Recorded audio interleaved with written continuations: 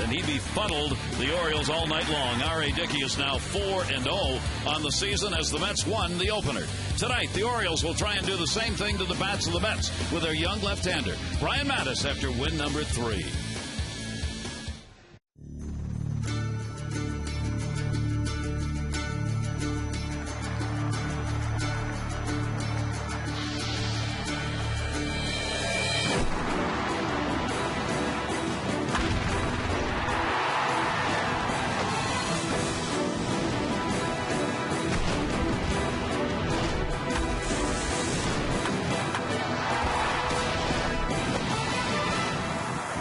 It's the Orioles on Masson, and we welcome you on this Saturday night to Camden Yards and the middle game of this 3-game set interleague play, with the Mets coming away with a victory last night over the Orioles, and the O's trying to even it up here tonight. Hi, everybody. I'm Gary Thorne. For the Orioles interleague play-wise, they have won 6 consecutive series here at home in interleague contests. They're going to have to win this one tonight if they're going to keep that alive. And it is a battle of the left-handers. And for the Mets, that's been a good note. The New York Mets are 12-7 against lefty starters. That .286 batting average, not only the best in the National League, it's the best in Major League Baseball against left-handers. The Orioles, exactly the opposite. They have struggled against left-handers again this year. That .245 average against lefties overall, 11th in the AL. Their worst season, .201, 27 losses against left-handers. So the 2 lefties go tonight, Jim Palmer. Yeah, and for Brian Mattis, it's pretty much what we've seen all year long. I mean, he's lost 6 games in a row. Hadn't pitched well in some of them, but they haven't scored him a lot of runs, 10 runs over those six losses. And then, for Takahashi, he's been better out of the bullpen, but they need a starter, so they bring him in. He struggled in his last 2 starts, but then again, they've got him 6 runs in his 4 starts. So we probably have a pretty quick game tonight. Got a real good chance of that because most of these guys throw a lot of strikes. Now, last night, the Orioles had every opportunity to put some runs on the board and just could not get it done. The runner in scoring position numbers last night, 3 for 17. That's a .219 average now in the season, last in the American League. Against the knuckleballer, they struggled all night long, and especially late in the game, Jim, the chances were there. Yeah, they really were. And, of course, against R.A. Dickey, I mean, he's quite a story. Again, he was going to sign for $800,000, didn't have the ligament in his elbow. He's a survivor, and he survived last night, got the bases loaded with nobody out in the 4th. 7 pitches later, he was out of the innings. The Orioles had all kinds of chances, and pretty much as they've done all year long, just didn't quite get it done. All right, they'll try and get it done tonight. Some 40,000 expected for the Saturday night game, and it is a summer night here at Camden Yards. When we come back, we'll check the lineups and have the first pitch, Game 2, the Mets and the Orioles.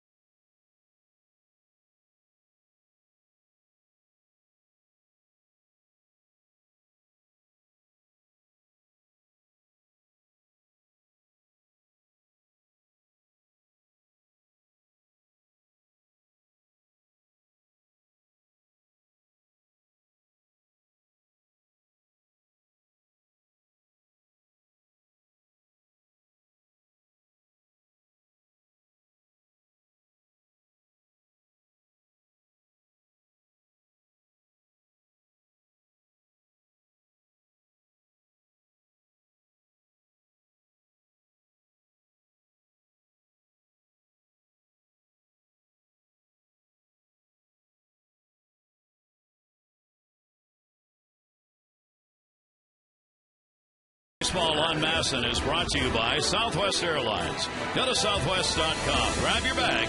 It's on. It is a summer night here at Camden Yards, and a big crowd on hand for this one. Let's take a look at our train game time temperature. It is 88 degrees, partly cloudy skies, and a gentle breeze blowing out the left at the moment. Visit trainsearch.com to locate an independent train dealer near you. It's hard to stop a train. Starting lineup tonight brought to you by Southwest Airlines. For the Mets, Reyes, Pagan, and Wright. Davis, Bay, and Tatis. Barajas, Francoeur, and Tejada. Jose Reyes, the two-time All-Star, three-time stolen base leader, and he was running last night. And the scouting report on our left-hander out of Arizona, back in the groove. He said he's made some adjustments, and you could really see that in his last start. No decision against the Red Sox. 6-game losing scheme, so he's lost 6 in a row after winning his first 2. And again, one of the reasons he hasn't pitched well in some of them, but again, not a lot of run support. Of course, the Orioles last in the American League in runs totally, and you know, down there in stolen bases, on base percentage, all the important numbers. So you better pitch well, and you better do it against a team that plays very well against left-handed pitching, and that is the Mets. Interleague play continues around baseball, and here at Camden Yards tonight, it'll be Reyes who will lead it off, the switch hitter. You can tell a lot of Met fans have made their way down, especially tonight, more so than last night for this game. Reyes had a 2-for-5 in the ball game last night. He's got a 4-game hit streak now, hitting .257. Switch hitter, hitting .300 right-handed, .240 left. And the fans' battle begins just as the game begins. And bunt is shown. It is taken outside for a ball, and we are underway. Great to have you with us. Well, he really does play the role of leadoff guy, other than getting on base. Only on base about a little over 30% of the time, but he brings you in because he does fake bunts pretty much just about every at bat. He's got Tejada. They could shake hands down at third base, and that's what you want. And both of those pitches a little bit out of his zone. I mean, Miggy would rather be playing back, and we saw that. I was watching a game. San Diego, they had him in. He hit it right over their head. One chopper. It into left field. 2-0 delivery on the way from Mattis, and he will take that for a strike. Since moving into that leadoff spot, he went back into it on May 15. He's hitting .313 during the 4-game hit streak. He's 8 for 17. Brian Mattis with the 2-1 delivery shows bunt and takes it, and it is a strike.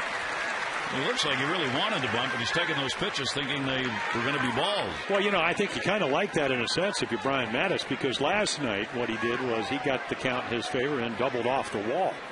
Pagan got him over, Wright got him in, and they got a lead.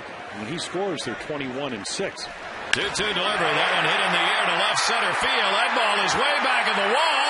Double last night, home run tonight.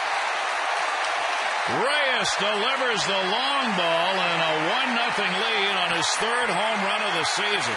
Well, that's why you don't bunt when you get a young pitcher coming out of the bullpen trying to get his feet under him, and then you get into the hitter count. Brian Mattis stuff not good enough to pitch up and in the middle of the plate. And you can see it right here. Belt high, and he launches it to left center field. 3rd home run of the year.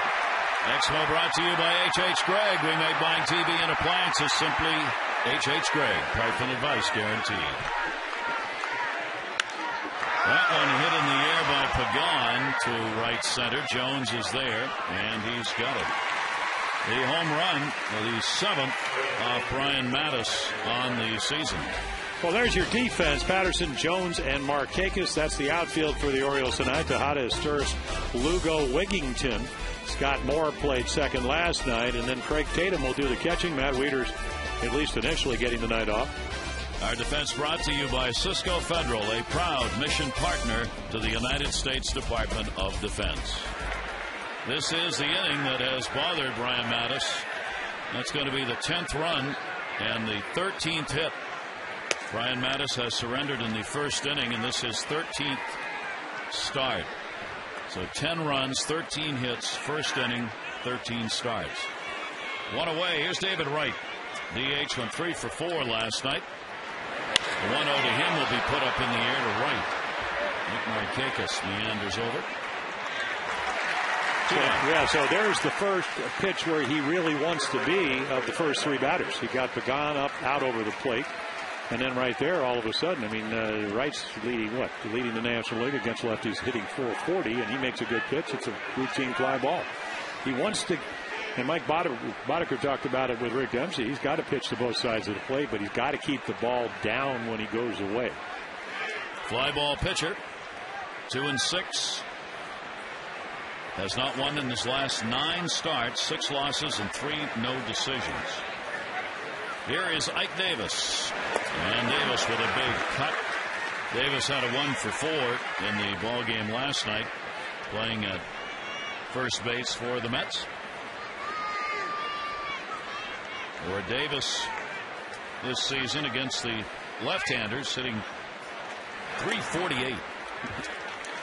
16 for 42 with a 46 with a couple of home runs and only .228 off right-handers. And Gary, that one inning was the 4th inning when he got the base hit, and then Bay was hit Guthrie real well. He pitched around him, walked him, and then the 3-run home run by Chris Carter. So again, that was that he worked the count into his favor. They're trying to get him out with breaking balls. He got the base hit, and then it led to a 3-run inning. Davis has become the regular now at first and in the cleanup spot, and that's a big deal for the Mets, and Jerry Manuel have tried to fill that hole. Since his promotion, he's not gone more than 2 games without getting a base hit. That one he had to reach for, and that will be bobbled, and no play and an error. Wigginton will be charged with the error and will keep the inning alive. Well, Weggy getting over there, and again, just trying to backhand it. Anytime you backhand the ball, and it is a difficult play because if it comes up at all, and you could see it just come up a little bit, it hits not the webbing, but the heel of the glove, and then once it hits the heel of the glove, when you're backhanding it, very difficult to be able to stop it and pick it up and make the play. That's the 9th error charged on Wigginton this year, and it gives Jason Bay a chance, and Bay will take it for a strike. Bay has not had a hit in his last 12 at-bats, including an 0-for-3 that he had in the ball game last night. 302 against lefties, 269 off righties. You see only 3 home runs for him so far on the season, 2 against left-handers. And that's going to miss inside. 1 ball, 1 strike count on Bay. And you give him the extra out. You can see it's not the first time he's gone through these streaks. 61 at-bats without a home run. First, 1 home run in his first 32 games this year. 1-1 delivery to him is inside, and a 2 ball, 1 strike count. All of these pitches now being thrown by Brian Mattis should not be being thrown, as he should be in the dugout. And it's a very hot and humid night. Last night was perfect to pitch. Tonight in the 90s. 2-1 delivery on the way. Bay will take it inside, and the count now goes to 3-1. And it's not only, Gary, it's who he has to pitch against too. I mean, Bay you're 1 swing away from another home run. I mean, that's the kind of power he's supposed to have, or he's had in past years. 36 home runs for the Red Sox last year. 3-1, runner goes, and the pitch is a strike, and the throw is not in time. So Davis takes off and gets the stolen base, his first of the year. Well, nice managing by Jerry Manuel. He doesn't need me to tell him that. But again, they time him a little bit. He's not throwing over there. He's worried more about Jason Bay, as he should be. So big jump, snap throw. Tatum can throw. Look at that, right on the money. Well, there's your home run hitter getting another runner into scoring position. Very aggressive base running by the Mets. 3 ball, 2 strike count. Bay waiting and reaches and fouls it off. Against Brian Mattis this year, base stealers are now 6 for 9. Tatum has thrown out 2 of 8, but that was a stolen base that came on the pitcher, not on the catcher. It was a good jump taken by Davis. 3-2, 2 away. Bay with another RBI opportunity here. 3-2 delivery again, and he got him with a strikeout. A run in on a hit and an error. Reyes a leadoff homer, and the Mets have a 1-0 lead.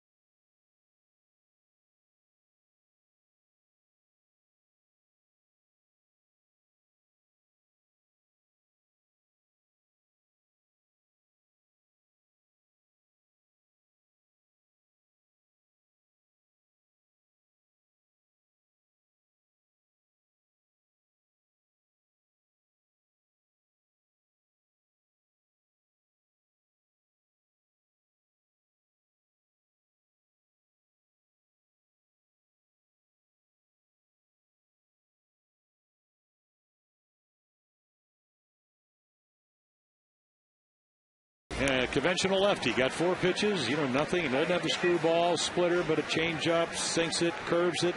A little bit of cutter in. Struggles on the road. Much better at home. And then again, very much like Brian Mattis, he doesn't have a 6-game losing streak, but he is run starved. He has come out of the bullpen to be a starter. Won his first 2. He didn't pitch well in the last 2. They don't get him a lot of runs, and there are the numbers. Again, just a crafty lefty at 35 years of age. Takahashi is battling tonight for the starter's job because John Maine is made a start today and is going to make one more in his rehab with a bad shoulder, and then Maine will be coming back. And the question on the final spot in the rotation is between Maine and Takahashi. And Jerry Manuel said yesterday, I hope he makes it tough on me, talking about Takahashi. So there's something in it for him. He would like to be a starter. Jerry Manuel would like to keep some pressure on for that starter's role. Well, we'll see what he does tonight. Corey Patterson had a 2 for 5 in the ball game last night. 35-year-old left-hander. First delivery, and Patterson will take it for a strike. Takahashi is said to have a screwball, but talking with pitching coaches and Jerry Manuel, he said it's just that changeup that has that screwball look. Yeah, it's got a little bit of the Japanese windup where he gets back. At least. Patterson got that one to right field. Francoeur looking, and it's in play. Runner stopped. Well, yeah, because Ike Davis stood right in the middle of the path. The second base umpire, Lance Barksdale, saw it, and he called the interference, but Corey gets there anyway. Patterson will get a double and just missed a home run on the first pitch here. Well, here's your hanging breaking ball. He hits with one hand. It tells you that if you could get it off the scoreboard, it gets there in a hurry, and there's your collision we talked about. I mean, Ike Davis just kind of looking. He was watching. Yeah, and of course, the first base umpire, Ron Culpa, he's watching the ball off the wall. He didn't see it, but the second baseman umpire would have awarded him if he hadn't gotten to second base. So Patterson gets the double to kick it off, and that will bring up Tejada. Well, let's see if the Orioles, who struggling for runs, can do what the Mets did. Double last night. Pagan got him over. Wright got him in. Can Miggy hit the ball to the right side, get him in? I mean, that's the intent here. 3 for 17 with runners in scoring position for the Orioles in the ballgame last night, dropping their team average now to 219, lowest in the league with runners in scoring position. Here, as Jim says, against Takahashi, it's not so much about getting him in. Tejada would love to, but at least get him over to third base. 1-0 delivery and a ground ball the other way, and that is a foul ball. Right, Tatis rather plays that in foul territory. Well, you can't always do it, but at least until you get the 2 strikes, you want the intent of trying to hit the ball the other way. I mean, it's about just giving yourself up for the team. Pagan did it. And what happened was, I mean, he gets Reyes, and now all of a sudden the whole game changes when you have a runner at third versus second, because you pitched differently. And as it turned out, Guthrie, tried to get in on Wright, couldn't, got behind him, threw him a strike. He hits a single to left, and the Mets take the lead. Takahashi with runners on base. Opponents have hit .320 against him and only .218 when they're empty. So working out of the stretch, even though he's been a reliever, has seemingly been a problem for him in getting batters out. 1 ball, 1 strike count. Tejada. Patterson off second base. And that will catch the inside corner for a strike. Tejada is sitting .230 with runners in scoring position this season overall. Last night, top 3 hitters, each with a couple of hits in the game, part of the Oriole base running attack, but not crossing the plate. Patterson had a double, a single. Tejada had 2 singles. Markakis had a double and a single. 1 ball, 2 strike count. Reyes moving in behind the base runner. Takahashi, 1-2. And he does get the ball over there. It'll be backhand at Davis, and he gets it done as he gets Patterson moved over. Oh, so well done. It's just, Markakis is just wearing lefties out. Now all of a sudden, it makes it so much easier. I mean, look at these numbers, and you were talking about Jerry Manuel having to make a decision. First time through the lineup under 200, second time, third time. So obviously this is a guy that at 35 maybe, even though he pitched in Japan, since 2000, mostly as a starter, may be better suited for the bullpen. That is the issue the Mets are looking to. Obviously, the Orioles would love to add to that decision tonight by getting some runs. The infield's going to move in here in the first inning with the Mets leading at 1-0. Nick Markakis, a 5-game hit streak, and that .368 number against left-handers is 6th best in the American League. And he gets the advantage of the drawn-in infield. And a speedy Patterson, of course, at third base.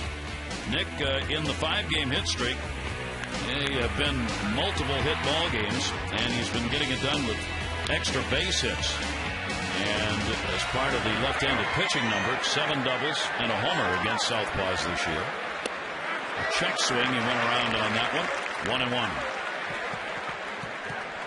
Well, that's pretty good against lefties, wouldn't you say? That's 6th best. 109 points are.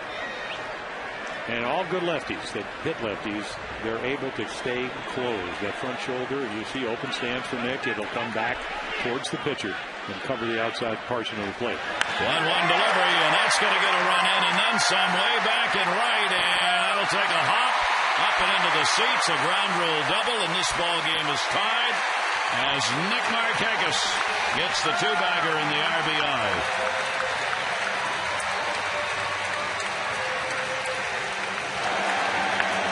Again, Tejada gets him to third. He's thinking drive the ball. They try to sneak a fastball by him. And again, Takahashi doesn't have the overpowering fastball. Great swing by Nick.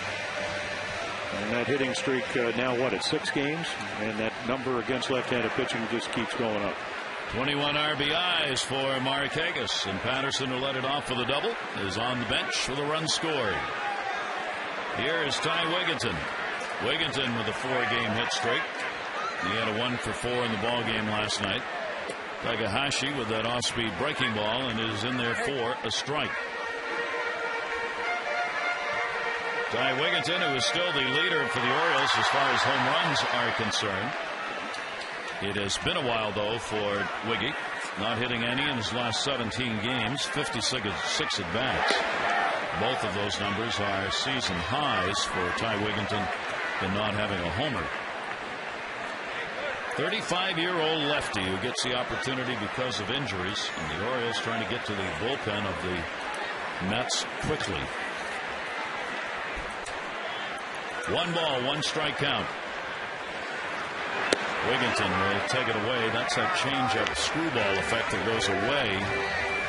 81 miles an hour. Well, it's very comfortable after facing the Pettits and the Lesters of the world and Sabathias that this guy's probably not going to throw the ball by you. You don't have to really worry about that overpowering fastball, even though, I mean, he pitched very well against the Yankees and the Phillies in his first 2 starts of the year. 2-1 delivery on the way. Wigginton lets it go by. Takahashi falls behind here 3-1. First 2 starts, a whole lot different numbers than the last 2. The Yankees and Philadelphia the first 2, San Diego and Florida the last 2. It's only his 2nd game on the road. He pitched at San Diego. The other starts had been at home. 3-1 delivery on the way. Wigginton trying to drive one. Yeah, well, I guess you get a pretty good idea what he's about right there. It's a fastball count, and he comes right back with a 3-1 changeup. Looks like it's kind of a palm ball, and Wiggy out in front. So he'll throw it in any count. Jerry Manuel said the hope of the Mets was that Takahashi could get his fastball back up to 91 or 92. It has only been at 88 or 89 over the past couple of games. 3-2 count. Markakis on second base. 1 down. And Wigginton will stay alive. Well, again, you come from a different culture. You know, terrific baseball in Japan, but not as good as Major League Baseball in the United States. So, still got to adapt. And, you know, a lot of it, I talked to Mike Pelfrey, who we'll see, who's 8-1. He said, I'm just more confident. So, again, if you're not an overpowering guy, you got to come over here and you have to learn the hitters, and you got to learn what works for you and what not. And they get to see you. When they get to see you 1 time versus 2 or 3 times, makes it a lot more difficult to pitch when you're out there more frequently. 3-2 is going to be popped up first base side. Davis over and reaches in and got it. Just stayed with it, and that ball kind of came back to him. Wigginton retired, 2 down. See, that's what happens when you have a lot of Met fans. They don't go after the ball. No, they don't. I mean, this ball is actually in the stands, and everybody gets out of the way. Of course, you do that in Boston, they boo you. Ben Affleck found that out when he went to catch a ball, and Euclid could have caught it, and they booed him. So 2 away with a runner at second, and Luke Scott coming up. Scott's got a 4-game hit streak that he extended with a 1-for-4 in the ball game last night. At 277 now. Scott against the left-handers this year, 220. 295 off righties. Takahashi trying to get out of it without further damage. They move Reyes almost behind second base. And that one grounded down to first is foul. Takahashi went to school in Tokyo, played ball for the Giants there. He was a teammate during the years of a number of major league players, Hideki Matsui, for 10 years that he pitched. And in the Japanese Central League in 09, he posted the second lowest ERA at 2.94. He was 79 and 66 with a 3.70 ERA in Japan over a 10-year period. I guess he had that 1 year where he had 15 saves, so the Mets figured, well, if he's not going to be a starter, he'd be able to acclimate himself to the bullpen. It's funny because those 15 saves came in 2006, and then he went back to starting again for another 3 years. Well, a little bit like Koji Uehara, who did both of those things. 0-1 delivery will come inside. He had to come back from a real tough injury. He was hit in the face with a line drive back in 06 and had a broken cheekbone. And that took him out in that 06 season for about half of it. And then returned, and you never know, those kinds of injuries can be mentally and physically encumbering. 1-1 delivery on the way to Scott, and he misses down low. 2-1. You can see he's not afraid. A lot of times lefties will not throw that changeup to left-handed hitters, but you've seen the breaking ball. Patterson hit it off the wall, but there to Luke Scott just throwing him a changeup and what could have been a fastball count to try to get him out in front. Terry Manuel said he likes to pitch inside. That's one thing he does like about him as a starter. He's not afraid to come inside, even though he doesn't throw that hard. Both righties and lefties, he'll try and come in and move them off the plate. 2-1 delivery, breaking ball, and that'll catch the corner. And that had some curvature on it. You know, I used to talk to Paul O'Neill. I said, how did you win a batting title, hit a lefty so well? He said, well, you hit that breaking ball, the one at you, because the one that starts in the middle of the plate and goes away, that's the one you swing through. But if you get fooled, and obviously Luke didn't see it out of his hand, then you take that pitch because you're just not ready to hit it. Count is now 2-2 with 2 down. Markakis, the RBI double, is on at second. Orioles have come back to tie the ball game up here in the first inning. And the 2-2 to Scott. Slow roller. Davis makes the flip and found the bag in time. But the Orioles will get a run. Patterson led it off with a double. Markakis got him in, and it's 1-1.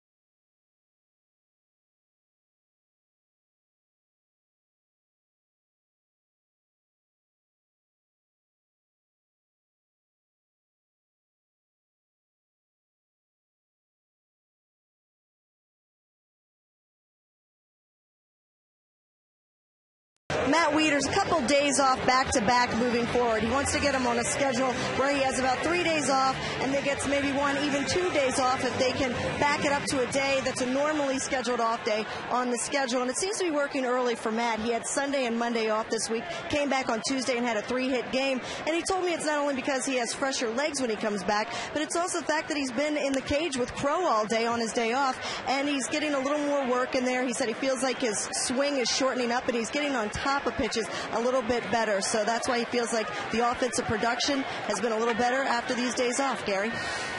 All right, and so Tatum is working behind the plate here. Fernando Tatis, who did not play last night, 1 strike, he's playing third. I was talking with Juan Samuel about that today, and he said, what we're trying to do is balance the catching and the hitting. He said, good hitters hit with their legs. And we are working leaders in so many games, the legs get a little weak. We're trying to find the balance of where we get him in there to do the catching, but also give him a chance to have recovery leg-wise, and that'll help him drive the ball a little better. Well, yeah, you're right. And, I think sometimes you're going to want to still have his bat in the lineup and maybe DH him. We talked about that today, and Juan was he laughed when I asked him about it. And said, you know something? You're absolutely right. It's kind of unconventional because you're putting your 2 catchers in the ball game. 1-2 delivery, and a lot of people don't like to do that, to have them both in, because it's this thing about what if something happens and then you lose your DH. Yeah, exactly. Yeah. And Juan was like, I don't care. He said, if I lose the DH, if I can get their bats in there and he's hitting, then I'll put Wieters in and let him DH, and if I lose it, I don't care. 2-2 is taken outside. Well, that makes sense to me. I mean, especially when you're struggling as a team, and you have the worst offense in the American League. A lot of managers won't do that, though, for fear of getting caught short and having a pitcher hitting in a vital point when you've lost your DH. 3-2 delivery lifted in the air to right, and that'll end up in the seats. Juan was really, today we were talking about how is he making decisions as a manager, and one of the things I said, how much do you look at the numbers? Do you look at the so-called go by the book? Juan said, I look at the numbers, but he said, in the end, the decisions I make, including who's pitching against whom, is how I feel that day from what I've seen the guy do the last time out. In the air to center. Jones is there, and he's got it. Tatis is retired. Tomorrow, the first 10,000 kids 14 and under at the Orioles-Mets Interleague game are going to get that reversible Orioles floppy hat. It's the kids-sized version. Well, we hope you'll be here to take advantage of it. Get your tickets at 888-848-BIRD, Orioles.com. That's tomorrow for the first 10,000 youngsters. And they're great hats. Barajas. Power. Swinging. Yes. Always. He really does. Even last year with Toronto, 19 home runs. He goes up. Good catcher. Barajas will take that one for a strike. He was 1 for 4 last night. Final thing on what Juan said, something I hadn't heard a manager say before. He said, sometimes I manage like a player, and I think about what I've seen, how a guy's pitching, how a guy's hitting. How would I feel as a player about facing that pitcher, either hitting or pitching? And I kind of go by that. If I'm sitting there going, boy, I don't want to face that guy from what I saw last night, the way he pitched, or the way he's pitching today, then I'll leave the guy in a little longer, or I'll make the change, even if the book says I should go another way. But he's kind of the manager. Well, he's a player. By God, he's a player. Yeah. And I asked him about playing this kind of weather on AstroTurf up in Philly. He goes, that's what we do. That's right. He used to have the backfield down in Philadelphia, and he said Mike Schmidt and I used to go down there on days we weren't playing just to take ground balls on the spring training when it was hot, because we wanted to simulate what was going to happen when we had to play in July, in June, in August in Philadelphia on the turf. He said you never thought about it because that's what you had to do. Yep. So he is. He does react. He thinks that way, like a player. Swung on and missed. Great pitch.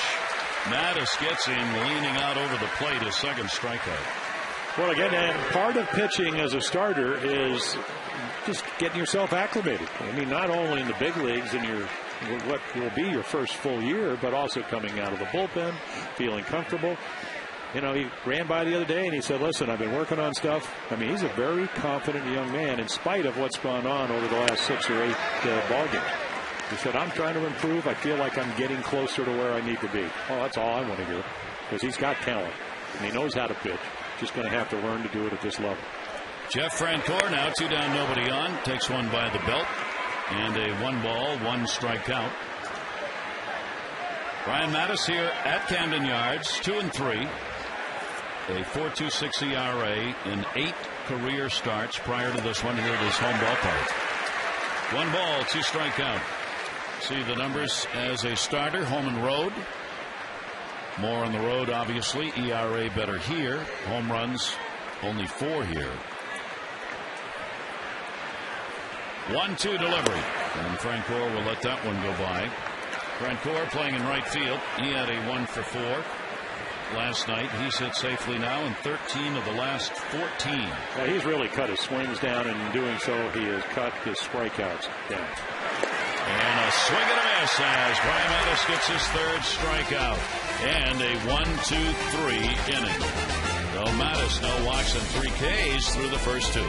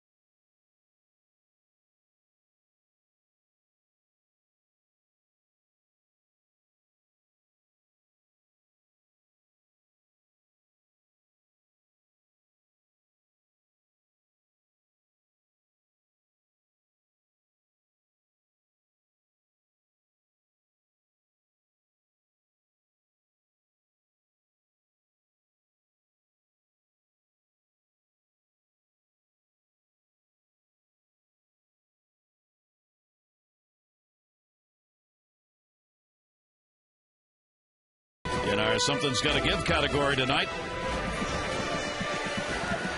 O's have won 6 straight home interleague series. The Mets have not won a road series since September of 2009. If the Mets win tonight, they will break their streak and the Orioles streak. If the Orioles win, we'll wait till tomorrow. Yeah, they are 9-18, and the Orioles, what, are 11-19 at home. A lot better than the 6-25 on the road. The Orioles will play tomorrow off to the West Coast for the week. Giants and San Diego coming up for the Orioles starting on Monday night. Tomorrow's an afternoon game, of course, here to wrap up the 3-game set against the Mets. And the Orioles hoping it'll be a rubber match. Jones up, first ball hitting. That'll go to left center field. Pagan over. Jones will make the big turn, and he's got a single, and he's got a 7-game hit streak. Take a look at the Mets defense behind Takahashi. Pagan, who can go get him. Francoeur, 1 year, 19 assists. He can really throw and right. Tatis, Reyes, Tejada. Ike Davis over at first, and Rod Barajas, 2nd straight night behind the dish for the Mets. So the Orioles get the leadoff man on again. Takahashi had retired 66% of leadoff batters. Remember, it's only his 5th start, 20th appearance. The Orioles getting the first 2-inning leadoff men on. Here's Tatum, and the pitch is taken down low. Greg making his 12th start. The backup catcher for Weeders, checking down at third with Gary Allison on signs here. Tatum's had only 33 at bats. Yeah, working real hard to use the whole field. And we've seen him hit some of those hits, only 7 of them, but to right field. That one down to third. Tatis up. There's one relay to Tejada. Boy, Tejada got rid of that in a hurry. Well, they have a really good, Wright's won 2 Gold Gloves. Dave Joust, who was our bench coach last year. I mean, this is tailor-made Tatis. You know, Wright's not playing tonight, but they turned that because it's tailor-made. But Reyes can pick it. What an arm he has at shortstop. And Tejada's only 20. And there are 2 down. Yep. Well, he gets him to roll over. That'll bring up Julio Lugo.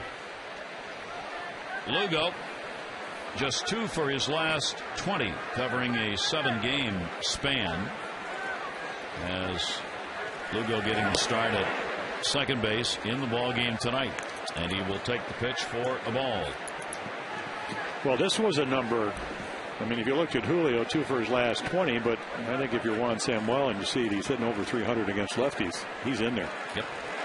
If you had some options, you could have put Atkins at first, you could have put Wiggin at second, but you probably help your defense a little bit better. You have a guy that's hot against left-handed pitching, so I'm sure he thought a little bit about this, because it certainly makes sense.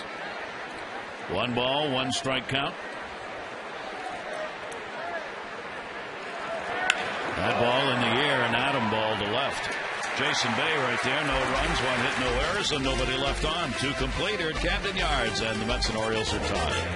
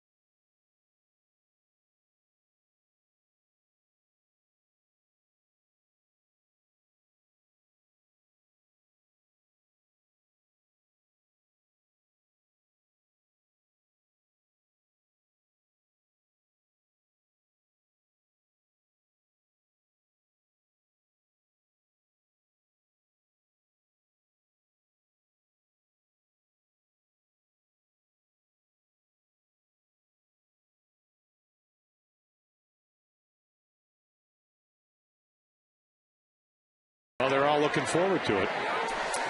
So they'll be in to hit.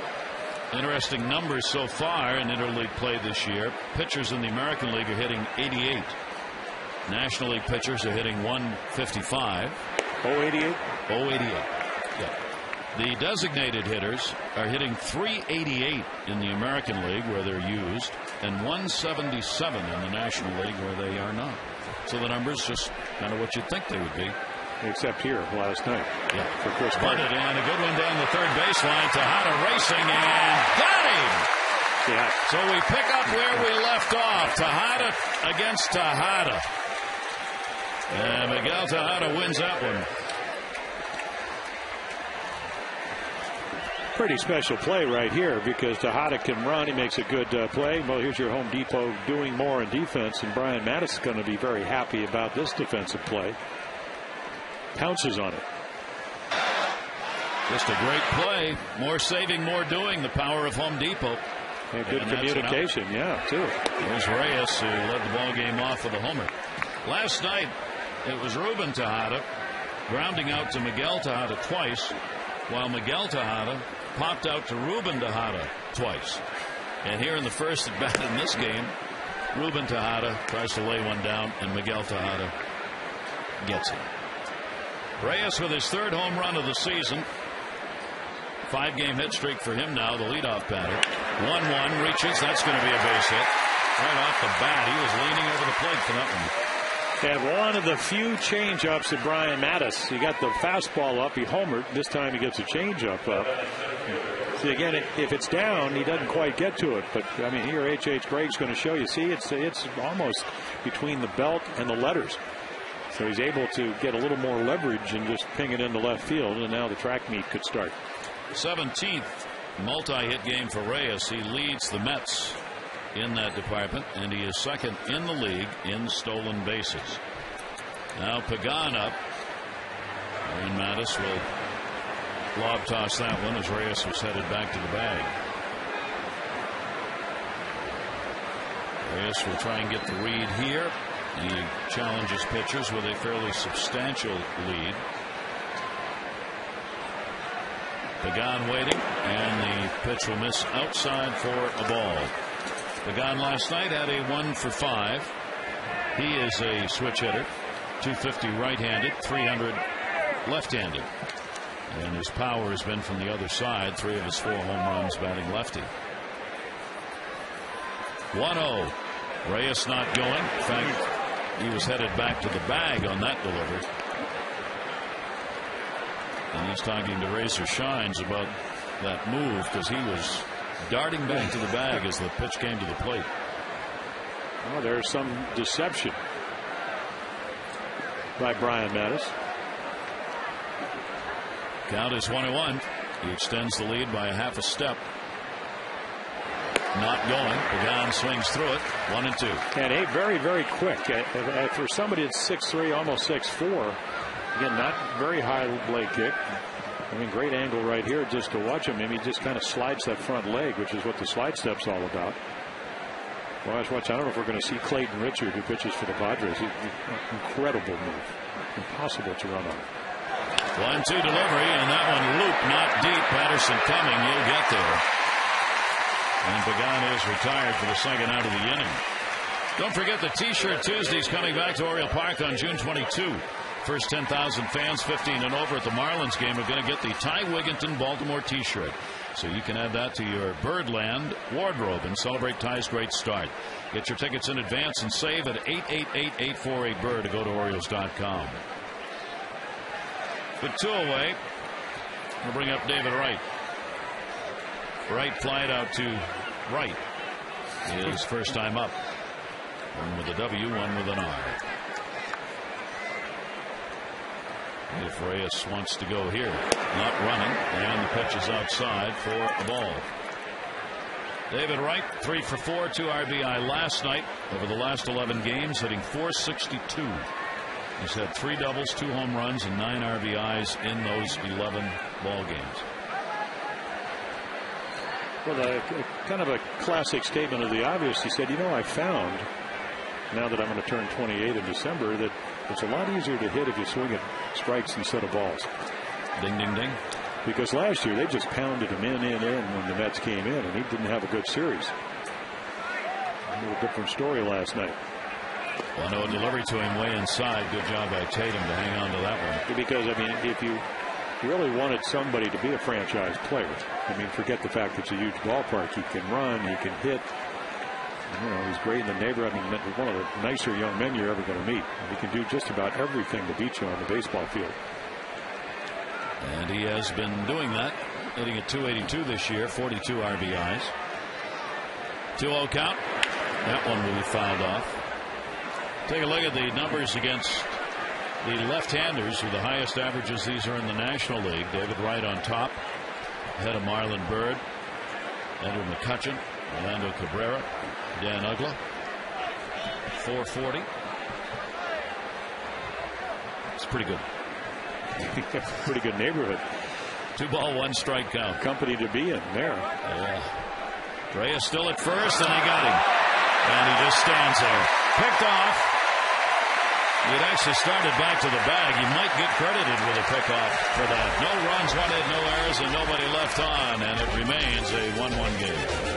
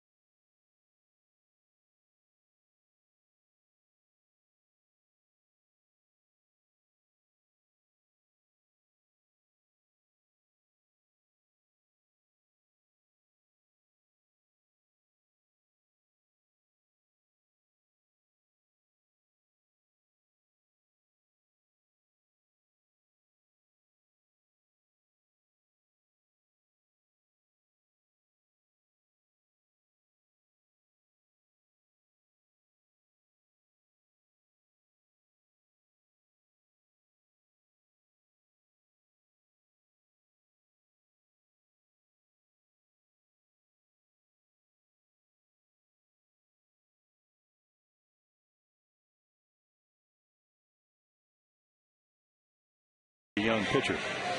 And helped his own cause right there. Facing only 3 and leaving Wright with his at bat to continue. Orioles will have his Torres, Patterson, and Tejada coming up. the O's are 2-5 on this current homestand that will conclude tomorrow. During the homestand, they've hit .264, 2.9 runs a game, but the team ERA has been 5.82. Striders have picked up 1 win and have lost 5. And that will be taken by his Torres. He had an 0 for 4 in the ball game last night. Cesar's Torres, interleague play. It's gone 1 for 9 this year. Left-hander. Takahashi's pitch is on the outside corner for a strike.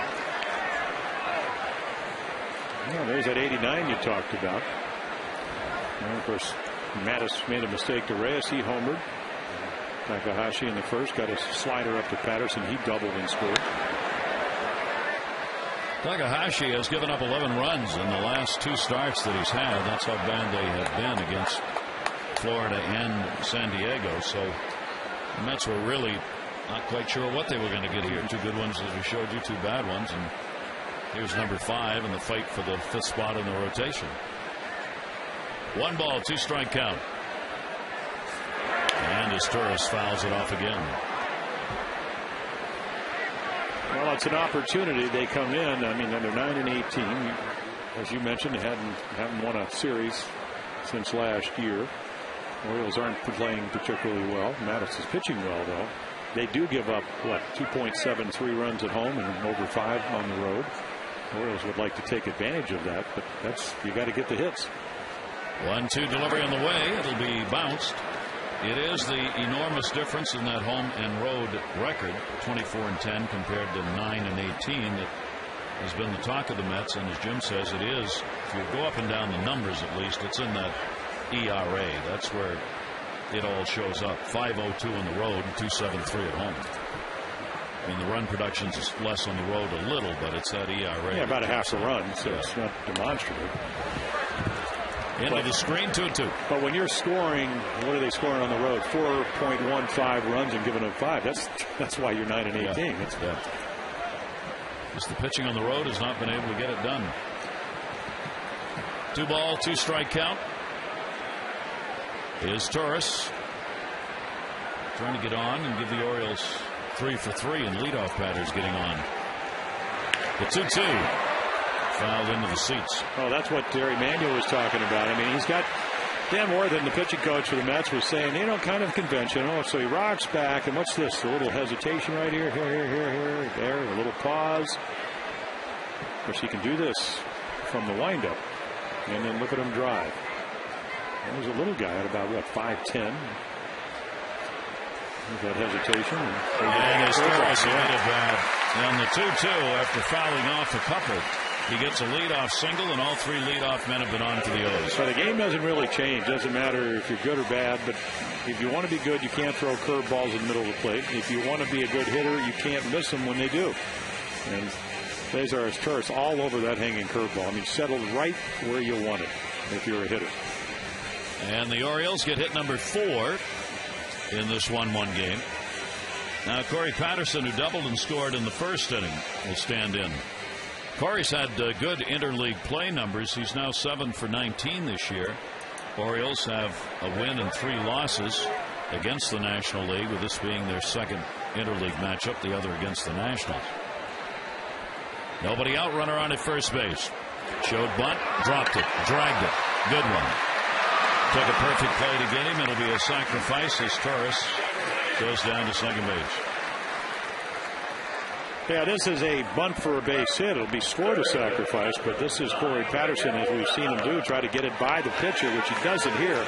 Nice play by Kazunori Takahashi to get the out, but they do get a runner into scoring position. You stay out of the double play, and you get a guy that's really been hitting the ball well in Miguel Tejada.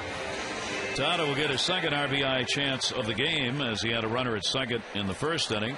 He got the job done, though. He moved him up to third by hitting the ball on the right side. Now he's got another runner with 1 away. So here He would like to get the RBI. Tejada, month of June, closing in on the 300 mark, hitting .295 coming into this ball game in this month. Puts that one in the air, center, not deep. Behind second base shortstop Reyes. He's got it. This summer, your kids can learn how to play like the pros from the pros. It's the Orioles Summer Baseball Camp, ages 7 to 16. 5 days of training, current and former O's. You get into the Junior Orioles Dugout Club, and you get to play here at Oriole Park. Adam Jones is scheduled to be at the summer's first camp in Westminster. That's June 21 through the 25th. For details, dates, 410-472-3500 or Orioles.com. Interesting combination. 2 down. Here's Nick Markakis. Nick with the RBI double.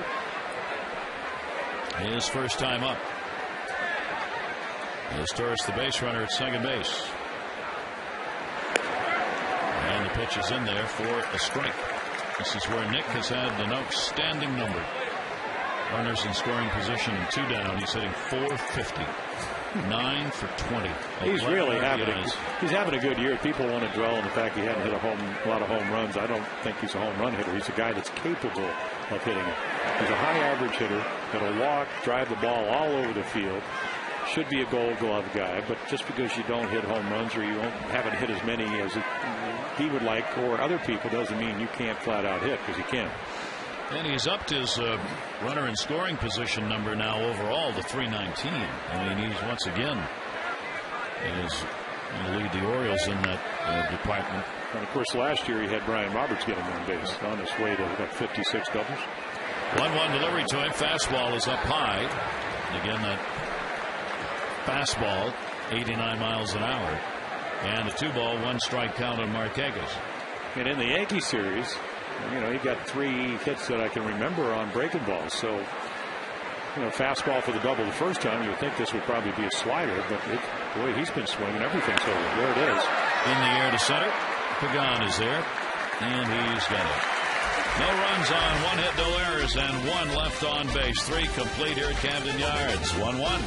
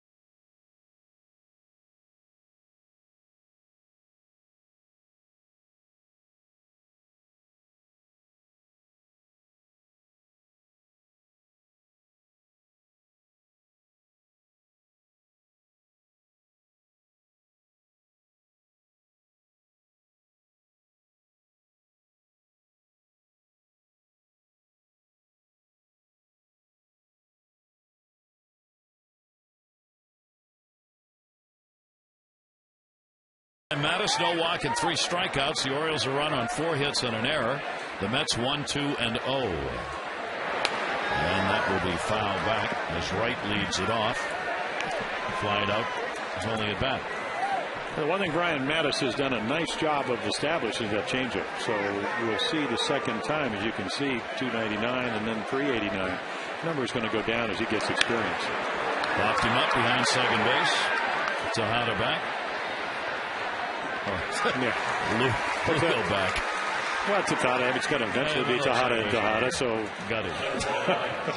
Lugo makes the play, one away.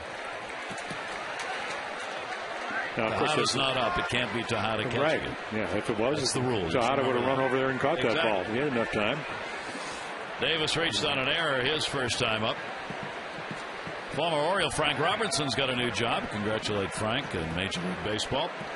As there's been a reassignment. Jimmy Lee Solomon, who had overseen the Major League umpires for the past 5 years, has been reassigned. He's going to cover the baseball academies and Puerto Rico in the minor league operations. And Frank is now the special assistant overseeing baseball operations, umpiring, and security. Oh, Frank Robinson. Yeah, that's terrific. Great for Frank. Well, it's just great for baseball. Yep. And good for Jimmy Lee Solomon. It's a tough job, the one that Frank's taken over. And Jimmy Lee's done tremendous work in the academies and baseball activities in Puerto Rico, and he'll be involved in civil rights game and the minor league operations.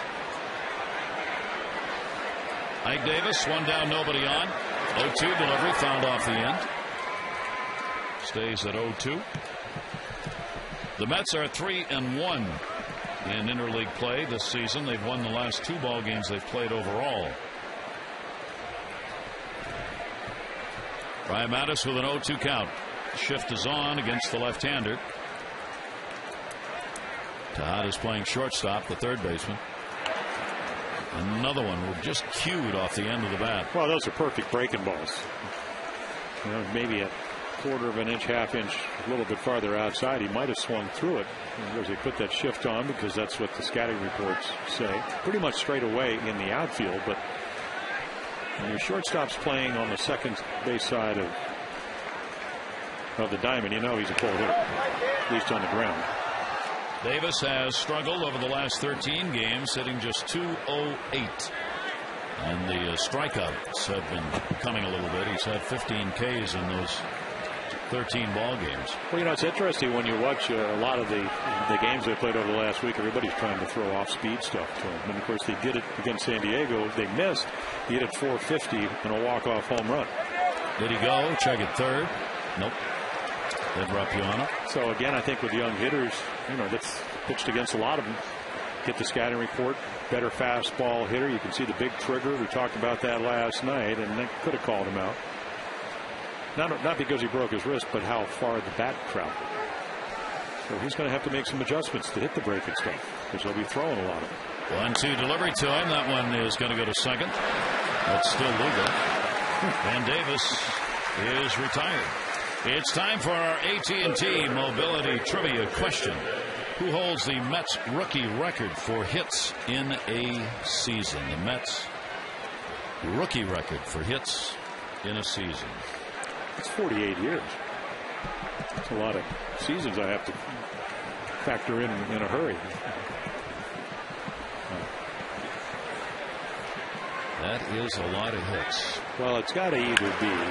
That goes to third. Tejada's got that one off the bat of Bay. Reyes or Wright? And gets the out. Who? Reyes or Wright? Okay. We'll get the answer when we come back. This ball game remains tied. Wigginton will lead it off for the O's.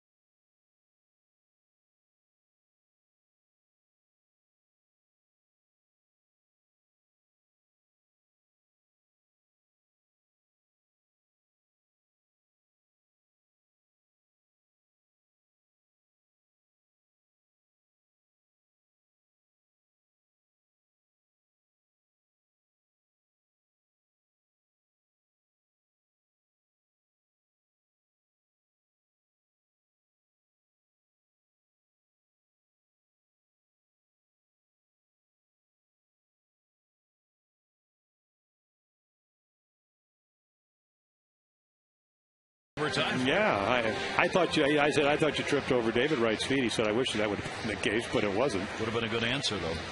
And then I said, one time I saw Bernie Allen in Washington go to his left, second baseman, and he stepped on his glove and then fell right over. He said, I did that in the minor leagues.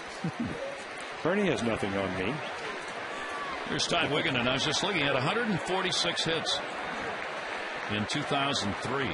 So what did David? I got to look up David Wright. What did David? Where were those two guys? Wigginton swings and misses. Wiggy came up with the Mets in 2002 at the end of the year, and then his first full year was 2003, and he hit 255 that year, but did have 146 hits. 0-1 delivery. We could have sat here all night. We never would have got that one. So let's see, David. Oh yeah, but see, David Wright wasn't up a full year. Became a rookie by playing in 69 games. He had 176 hits in his first full year. But it wasn't his rookie year. Yeah. Okay. And then Reyes. 2-1 strike count. Wigginton popped out his first time up. His again was not a full year, but in his first full year he had 190 hits. So Wiggy wins by default. No, he won because he was his rookie year. Yeah, that's why he wins. That's why. That's fouled off, and the count goes to 2-2. We could rephrase the question. In his first full year, who led the Mets? Not as a rookie, but in his first full year. So we have to change the whole question. But nice going, Ty, and then we get to win. And I like to win. That's right. That's what's important. 2-2 strike count. And that'll miss outside. Takahashi. Only get him to go after that. And Wigginton refusing to bite on it. Wigginton in interleague play this year, 3 for 17. He's had 1 home run. He's got the only interleague home run in the starting lineup tonight for the Orioles. 3-2 delivery to him, and that one towards short. Reyes. Nice scoop. What a play by Davis. And let's find Amber.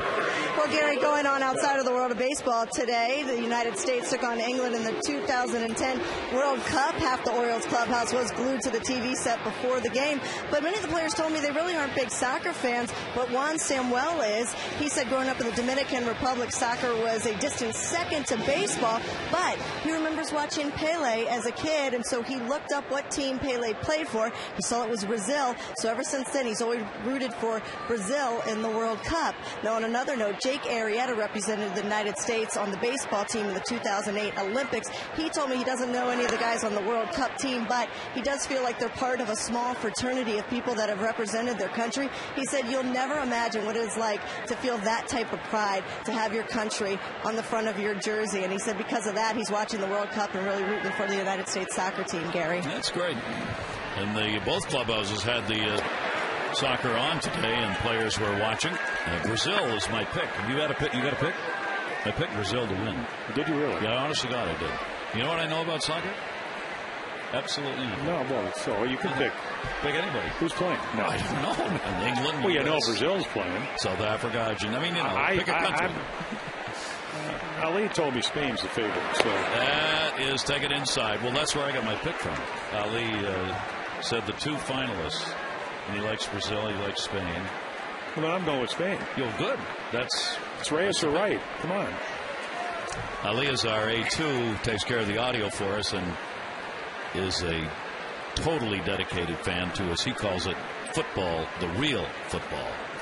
The 2-1 delivery to Luke Scott, and he'll provide a souvenir, but it's a foul ball. Well, I don't know when it was, a couple of years ago, we were in New York, and one of my favorite baseball books is The Era by Roger Kahn, where he said 47-57, Giants, Dodgers, and the Yankees, and they used to talk about if you went down the street before air conditioning in Brooklyn and whatever, you always knew how the Dodgers were doing because everybody's windows open, the radio's on. Well, that's the way it was with the World Cup. Restaurants, people were hanging in because it's that time. Exactly. It's kind of like between geography and history when you were a kid on the radio trying to see who's winning the World Series when they played day games. 2-2 strike delivery on the way outside. I was in New York when the World Cup was, I think, won by Brazil that year. I was covering the Mets. happened to be downtown in Little Brazil. You talk about a celebration that night. I started in there about 6 o'clock. It's only about 3 blocks long, and at 6 the next morning, I had covered the 3 blocks. Here's the 3-2 delivery. Breaking ball. Another souvenir. Speaking of books, Bill Madden was kind enough to bring the Steinbrenner books up to us in New York. He's written a new book, The Last Lion, and I've gotten about a quarter of the way through. I already would highly recommend it. It's a great book about Steinbrenner's life in baseball. He really, he cuts no corners. It's all there. All the shenanigans, all the things that were going on in front offices. I mean, all of it. Bill's just laid it out, and it's a good read. It's really interesting. And it's been out for about a month now, I guess. Yeah, we hope that George health is as good as it can be. I know that, he's been struggling with his health, but important part of baseball. 3-2 delivery, grounded towards second base. That is Tejada. And Scott is retired, and there are 2 down. Tonight's Maryland Lottery Hit It Here fan of the game is Daniel LeBron from Baltimore. If an Orioles player hits the Hit It Here sign located in the bullpen, Daniel, you're going to win $100,000. To find out more about how you can become a fan of the game, visit mdlottery.com/hitithere. The right guy at the plate. Adam Jones. There was an article today about Michael Stanton, the big, strong outfielder for the Marlins, and they said that he misses him, he hits him 430.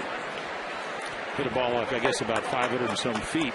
So Adams, one of those guys, probably along with Lou Scott, the 2 strongest guys on this ball club. Big time streak he extended to 7 in this game in his first at bat. Career .311 interleague average.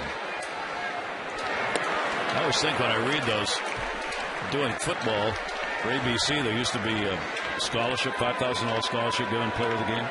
So I read that as $5 million one night. $5 million scholarship for the player of the game for school.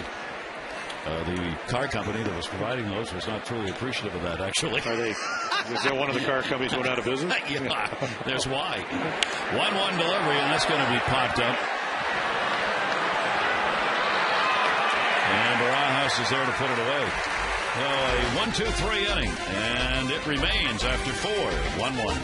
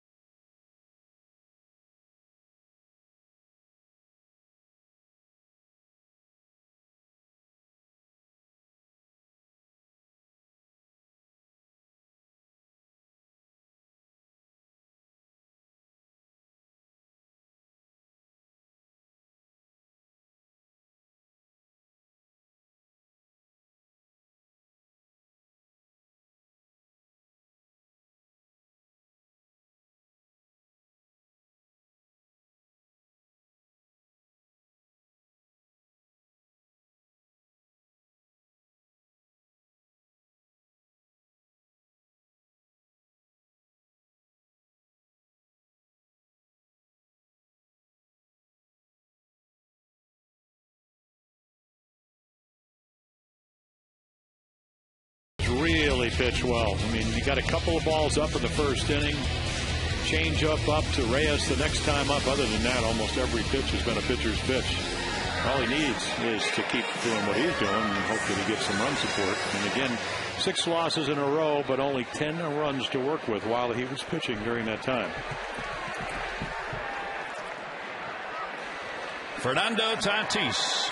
He flied out his first time up. And Tatis will take that for a strike. Veteran player who's got power. He can drive the ball. Yeah, he's done a great job pinch hitting for him. What is he already? Tatis 6 for 14, and that's what he's going to do a lot. He'll be their pinch hitter supreme this season. Against the Orioles, he's had a 7 for 40. That's a 175 average, 1 home run lifetime. He can play third base as he is today. David Wright was given the choice of DHing or playing third, and David said, I'll DH, let Tatis have a day in the field. 0-2 delivery to center field. Jones is there. One away here in the top of the 5th inning. Yeah, Adam has really, won the Gold Glove, but he has really picked up all facets of his game. Base running balls out hard, got some great jumps on balls over the course of the last week to 10 days.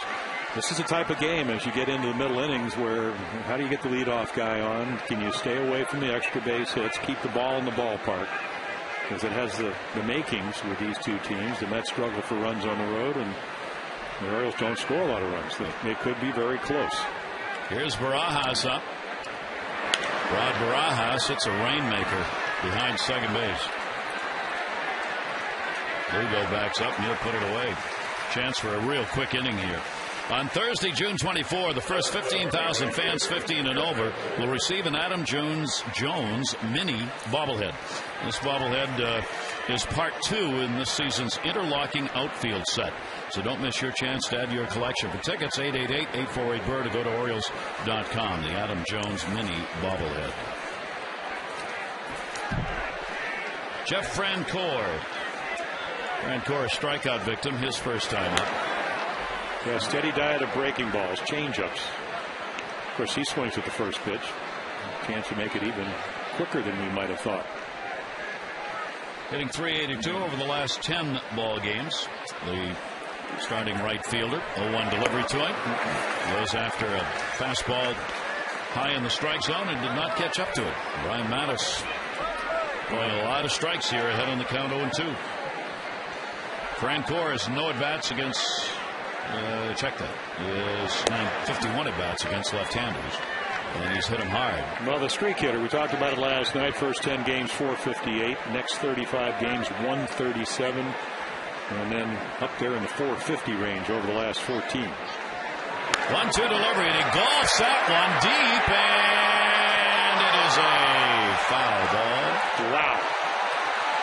Well, when he came up with the Braves, a guy that could have played football at Clemson, and he could run. He's 1 year, 19 assists. He hit for power, 29 home runs, did strike out a lot, and then started expanding the strike zone, but he's got tremendous strength. Yeah, that corner, for some reason, in this homestand is Matt. Ed Rapuano did a 360. That's what he's talking about down there. I mean, he had the call, but he just turned the wrong way, and he was facing the wrong direction. 1-2 delivery is foul back, and it'll stay at a ball and 2 strikes. We've had 3 balls real close down there in that same corner. The other night there was when Mike Flanagan was doing the game with you, it was like about 2 inches or an inch off the outside to the left of that foul pole. That one's on the ground to have it. And a 1-2-3 inning. That's 7 in a row retired by Brian Mattis. Pitchers duel underway. 1-1.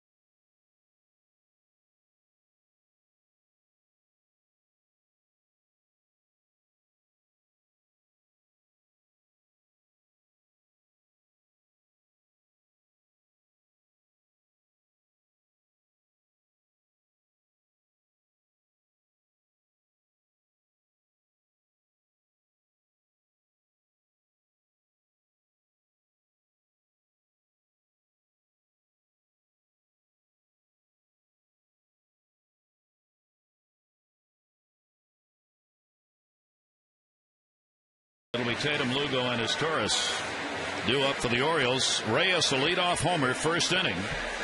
Is the run up there for the Mets. The Orioles answered in the bottom half of the first, a double by Patterson and a double by Markakis. Yeah, both of the lefties have really settled down. Takahashi hung a breaking ball to Patterson and then tried to come in on the Markakis. He doubled. That was it. And then now all of a sudden, just like Brian Mattis, he's been able to stay out of the middle of the plate and pretty much down out on the corners. Tatum, a couple of hits and 15 at bats against left-handers this season. He hit into a double play his first time up. 4 hits for the Orioles and 2 for the Mets. The homer and a single by Reyes. He's got both of them for New York. Orioles have had the single by Torres and the single by Jones, along with the 2 doubles, Patterson and Markakis. 35-year-old left-hander, the 0-1. And that's going to miss down low for a ball. Yeah, Craig Tatum, as you mentioned, only 33 at bats, still looking for that extra base hit. He's never really been a power guy, more of a catch and throw guy. And as we mentioned, not playing a lot, has really tried to utilize spraying the ball to right field. We've seen him do that a couple of times. Comes in with a fastball, and that's going to miss down low. So you think right here, maybe, just maybe, he will be able to get a fastball leading off this inning and do something with it. Maybe a gapper. So Takahashi behind on the count, delivers 2-1, and behind further, a 3-ball, 1-strike count. Takahashi has walked 19 on the year in 52 innings. No walks in this ball game and no strikeouts for that matter.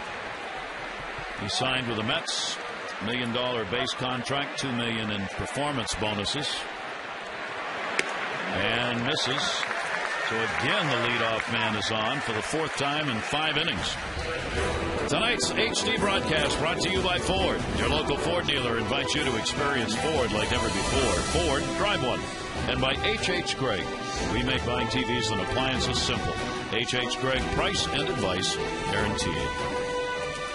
Pretty night. What a beautiful sunset here in Baltimore. There are some high clouds, but just adding to the color of the sunset. Well, we'll see how Juan Samuel, the Orioles skipper, plays this. Lugo hit lefty well, but you want to get Tatum into scoring position. He will take it. He's got Tatis moved in at third. Davis holding the bag at first. Lugo looking down for the sign. Well, when Julio is hitting at his best, he's a pretty good. I mean, he used to hit second on a lot of ball clubs because he can hit the ball to right field. Julio's got half of the Orioles' sacrifice bunts. 5 of the 10. Runner goes, hit and run is on, only plays at first. He didn't know it, and a great play by Davis. He had Barajas screaming at him, but he looked to second and almost tripped, and Davis saves him an error. Yeah, you try to communicate. You work on it so much, and of course you can't see. You don't have eyes in the back of your head, so he's thinking, oh, I'm going to get the lead runner. And right now, I know, I mean, great recovery, not only by him, but also by Ike Davis. Pretty smooth over there at first base. Nice glove. I mean, that's catching it with the runner coming by on the inside. He's going on the outside in foul territory to make the play. Big target over there at 6'4". And again, very agile. So that will move the runner down in any event. Tatum gets into scoring position as Torres has singled in his only at bat. Only 1 away. And as Torres will take the pitch outside for a ball.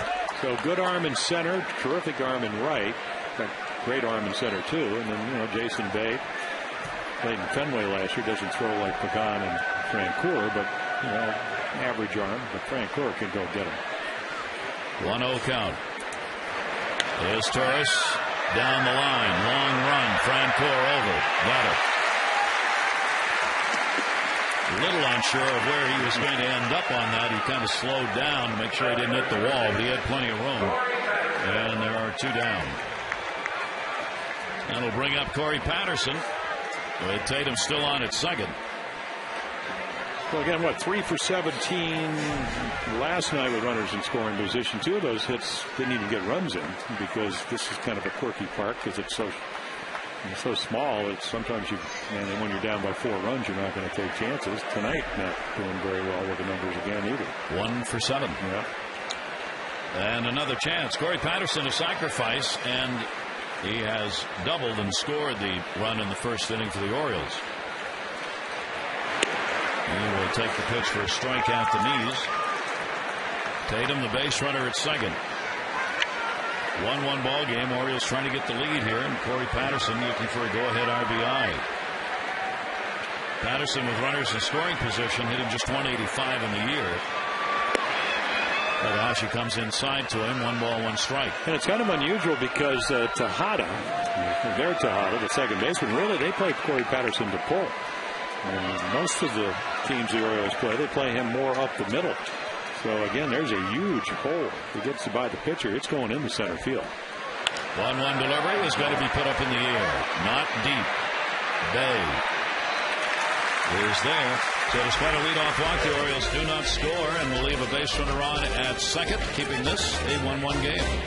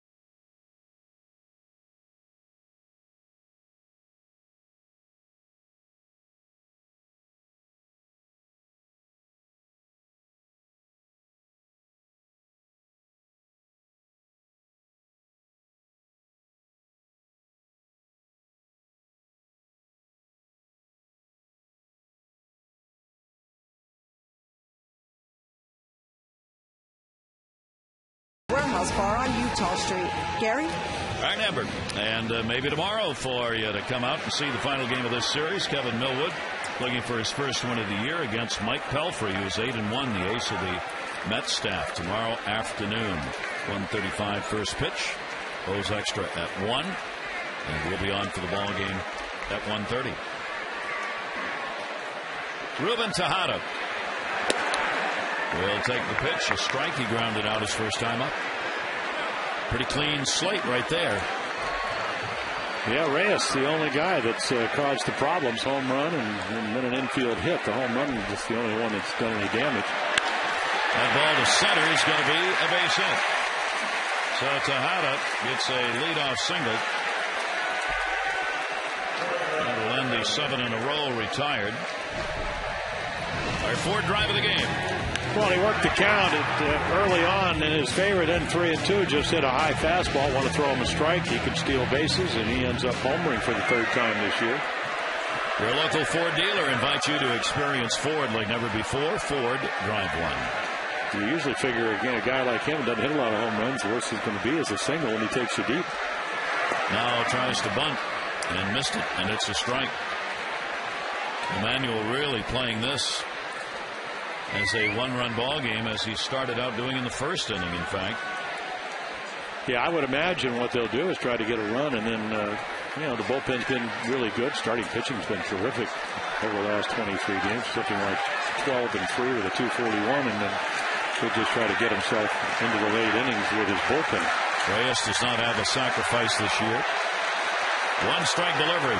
Again squares. Drops it. Tejada over to first base. It is a sacrifice for Reyes. Ruben Tejada moves down to second base.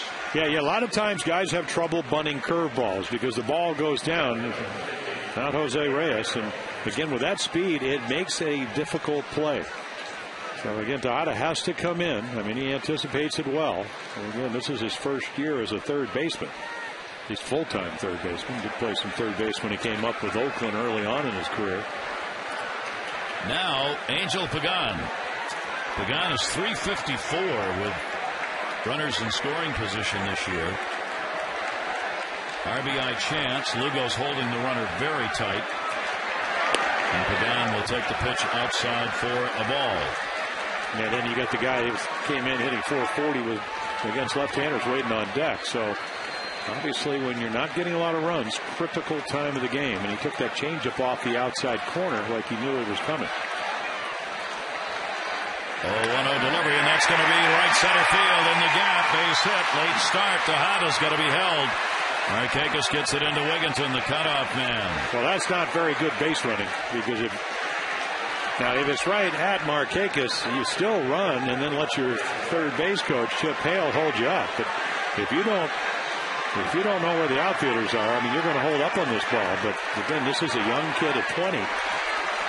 Last year had a double-A ball, so Royals get a break there. In a sort, because now Wright's going to come to the plate, but they don't get the run. And Chip Hale went right over to him, talking about where he should have been.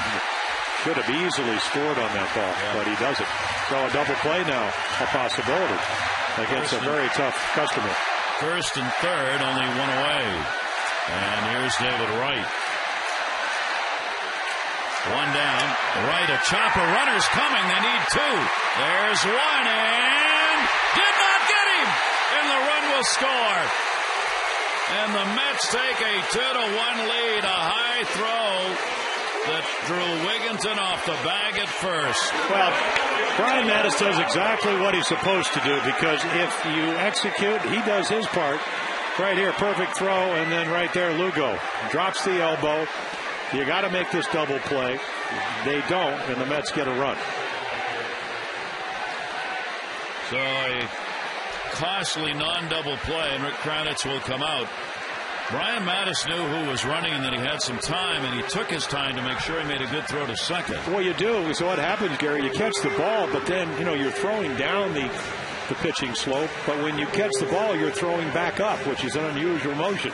So you have to make sure you make a good throw, and then right here, I mean, the runner's not close, just not a good throw. Boy, was that a close play. Yeah, but anytime you have to jump, again, you put doubt in the umpire's amount. Good throw. He just reaches out, inning over. You made a great pitch. You got the guy that's hitting the best in the National League against left-handed pitchers to hit a comebacker. And Wright will be credited with a fielder's choice. There's no error charge there. Well, he gets an RBI, too. It's an RBI, his 43rd. And the Mets get a 2-1 lead. And now Davis. So again, an inning that should be over. Brian Mattis will have to throw some more.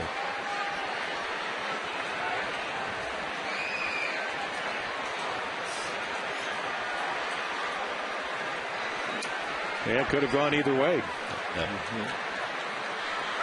Runner goes, huge jump, but a ground ball to second base.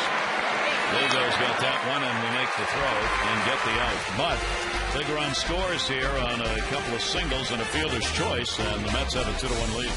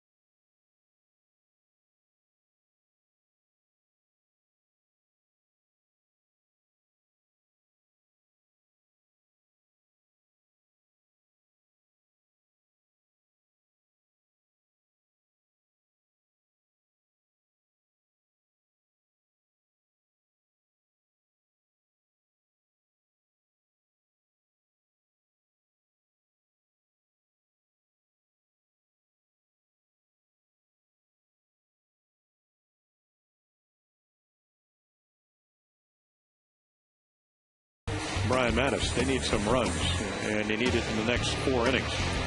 How far Takahashi will go is always an issue for the Mets. He had his first 7 appearances out of the bullpen. It is his 5th start. He has gone as many as 6 in the first 2 games, 6 innings. He will go to work here as Tejada will stand in. Tejada, Markakis, and Wigginton do up in the bottom half of the 6th. 2-1 now. Mets on top. Each team 4 hits. Tejada's grounded out and popped out. I think he's had a hot bat. 325 over the last 9 games, including 4 multi-hit games. Corey Patterson at the top. Nick Markakis, and the singles by Jones and Astras. And once again, the inability to get the runners in with runners in scoring position. 1 for 9. 0-1 delivery, and that's going to be taken inside. Yeah, that's the amazing thing. Of course, there's Brian Robertson, PA, and even Melvin Moore now playing with Colorado, but 284 to 219. You go 3 for 17 and you only drop a point. It tells you it's getting to that point where you've had a lot of at-bats period, and a lot of at-bats with runners in scoring position. Yeah, they went from 220 to 219 going 3 for 17. That'll be to center. Begun. Tada's retired. Visit Orioles.com now for your chance to win the Matt Wieters Bobblehead Night VIP experience. 1 lucky winner, 4 VIP seats, VIP parking. It'll be for Wednesday, June 30, when the A's are in town. You could win 4 passes to watch batting practice down on the field, and your chance to experience Oriole Park in a new way. You can enter at Orioles.com. Matt on the bench for the moment, getting the night off in this beautiful evening here in Baltimore. That'll bring up Nick Markakis. Markakis has doubled in a run, and he has flied out. Nick now has a 6-game hit streak. Markakis will take that one. Yeah, pitch count probably will have a lot to do with it, even though it was a very warm and humid. That was the 74th pitch of the night for him, so not a lot of pitches. Very economical. Efficient on both sides on the mound. 1-0 delivery. Nick is 8th in the American League in walks, 15th in on-base percentage, and he now has 18 doubles. He is 11th in 2 baggers in the American League. You get the idea that Markakis is going to drive a ball only because he missed the hanging slider the last time, almost jammed himself. The slider backed up, as it will, on occasion. Fastball on the outside corner. Markakis didn't think so. Turns to Tom Hallion. Well, I tell you, Nick is pretty good at telling and discerning. Here are the numbers we thought we'd show you. We talk about 2 strikes hitting. Major League average is 183. Beltre and Ichiro are the best, along with Cano. The Orioles, Tejada at 235 as the best number with a 2-strike count of some kind. 1-2 delivery on the way, and he's gone. First strikeout for Takahashi. Yeah, around the perimeters of the plate and then low strike. I mean, look at Barajas' glove. I mean, this is a guy that, again, pitched for, 10 years as a starter. And not an overpowering guy. And a lot of the pitchers from Japan, they can make great pitches. They can stay out of the middle of the plate, and that's what you have to do. Barajas says he really likes to catch Takahashi because of the number of pitches he throws. Fastball, curveball, slider, the great changeup that he has. He can turn the ball either right or left on the changeup. There's a breaking ball. Barajas said, I really get to call a game. I get to mix it up, kind of feel what hitters are doing. He said you got to be in it when Takahashi's pitching because it's not automatic as to what he'll throw in any given situation. Ty Wigginton, here's the 0-1 delivery to him, and that will miss down low. 1-1. Well, I'm sure you probably read the article, and I don't know if it was the Post or the Daily News, about the glove that R.A. Dickey drags around. He said it's breaking down, and Rob Barajas said the knuckleball was so good last night, I got a little bit worried just when he was warming up what was going to happen. That's going to be driven up the middle, and Wigginton gets a 2-out single here in the 6th inning. And Rod said, I do know a guy, Rollins. I'm going to have to make a call because a new glove. Yeah, I mean, like apparently, if you're a knuckleballer, Joe Mauer used it when he pitched out of the bullpen last year. Then I think catcher Thole, who was in Buffalo when he pitched the one-hitter this year, and Barajas uses it now, but he's going to go get his own. By the way, we were talking last night, fewest fastballs thrown by Dickey in a game, 5. He threw 5 fastballs. threw a couple of sliders, a couple of changeups, but everything else was the knuckler. He said he really had confidence in it. Why not? It was all over the place. Baraja said it was the best knuckler he'd seen him throw. 2 down. Luke Scott, runner on at first base. Scott, and 0 for 2. He has grounded out twice. The Orioles now with 5 hits in the ball game. The Mets have 4. Ty Wigginton with a 5-game hit streak that he extends to that with a single. And it gets a power guy to the plate. Boy, the 2-out singles, you think you're going to get out of the inning easy if you're a pitcher, and then all of a sudden you don't make a good pitch. And now one swing. And Scott's got that kind of power. They put the shift on with Reyes playing directly behind second. I mean, directly behind it. Well, that's all right. You know, the first time I ever faced Mickey Mantle, he hit a ball through my leg, and I was 19, and I go, you know, I might have a little more of an explanation. Yes. And Louis Aparicio is playing right behind me, catches the ball, and throws Mickey out at first. And I'm going, he knows where Mick's going to hit it. So I guess if you can put the shift on Mickey Mantle, I didn't know about it because I was 19, but it worked. There's a reason. Yeah. So it's all about percentages, just hoping. But again, you have to execute your pitches. Takahashi ahead on the count here, 0-2. He hangs a slider. I mean, it won't matter where he's playing. Playing right. I mean, you'll have a souvenir out in the flag court. Runner at first base, 2 down. Mets leading by 1. Luke Scott with an 0-2 count. And back with the fastball. Because of the, I mean, he relies on that differentiation, of course. I mean, his fastball is only going to be 88 or so. And he throws the changeup, which is down in the 70s.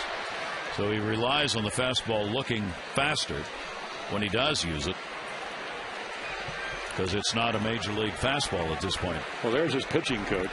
So you had Dave Giles, who just walked out. He's a bench coach. You got Howard Johnson on the right, the hitting instructor. Dan Worthen. Kind of game. I mean, it's anybody's game here. 2-1 in the 6th inning.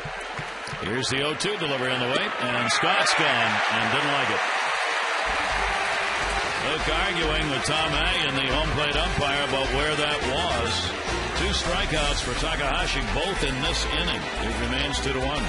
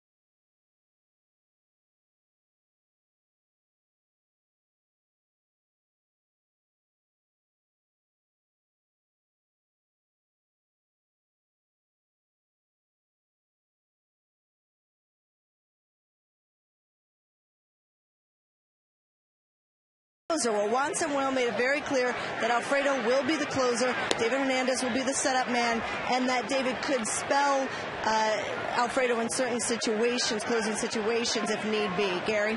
All right, Amber. So a decision will be made roster-wise with Simone ready to go. Brian Mattis here in the 7th inning now. of a 2-1 ball game. And Jason Bay leading it off. Bay, Tatis, Barajas. Bay's 0 for 2. He has struck out, grounded out. He's 0 for his last 14.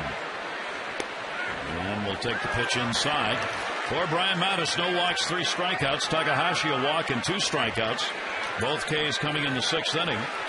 Real good pitchers duel. And once again, Brian Mattis faced with a ball game in which he has 1 run on the board for him. But he is controlling the things he can control, which is pitching well. That ball in the air to center. Going back is Jones. He started in and still gets there and makes the catch.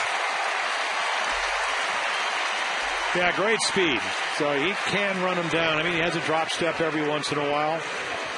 And again, once he gets going, and he can go, he makes it look routine. Where's the bubble? Nope, no bubble. Just the ball into the glove. Play by Adam and the appreciation of his starter. Well, you get an idea that the ball is carrying because Bay, it's not like he crushed that ball. It looked like he just kind of got it somewhere on the good part of the bat, but not one of the great Jason Bay swings. Dangerous hitter right here in this situation in particular. Tatis has power, and with nobody on late in the ball game, close, he will not hesitate to try and launch one. Well, that is why, of course, Brian Mattis wants to stay down. Look at the target from Tatum, and he just missed down and away. Now, of course, you got to throw a strike, but it's got to be a quality strike.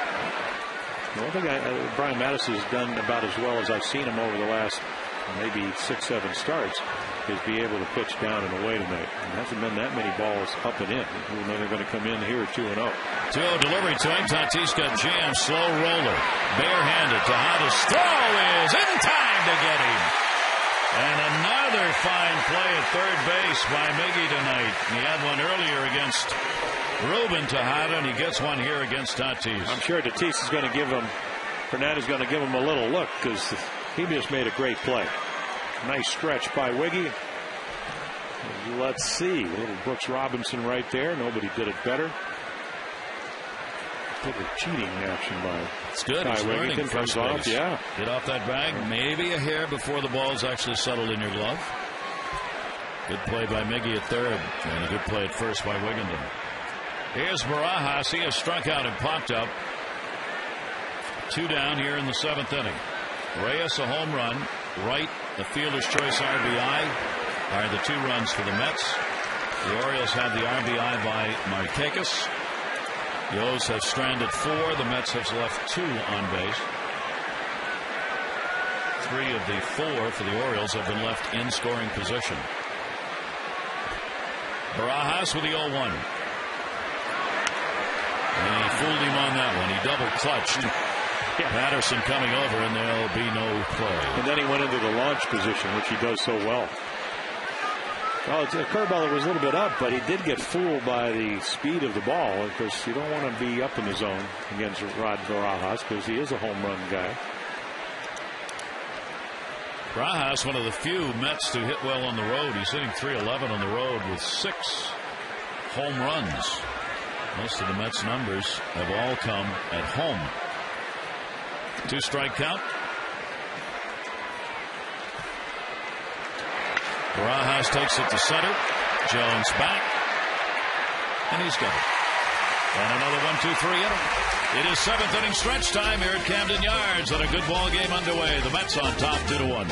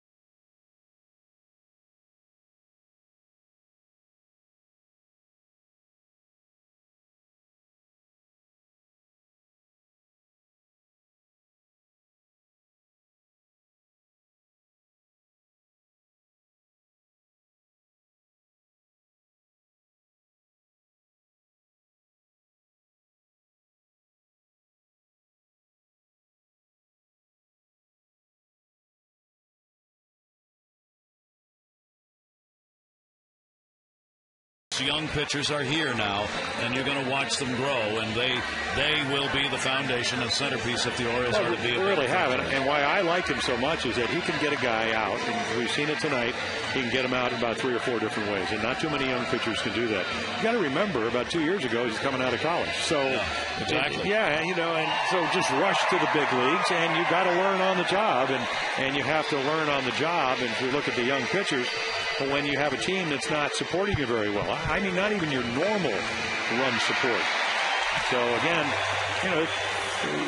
some of the guys have changed their spots a little bit in the sense that Perkins gone to the bullpen, Arrieta came up, and he's going to be tested because now they've seen him. But what an arm he had, and he did it against the Yankees. So I mean, this is what it's all about. I came up to the big leagues at 19, had no idea of what I was doing, and you have to learn here. Yep. These guys are going to have to do that, and I did it with better ball clubs.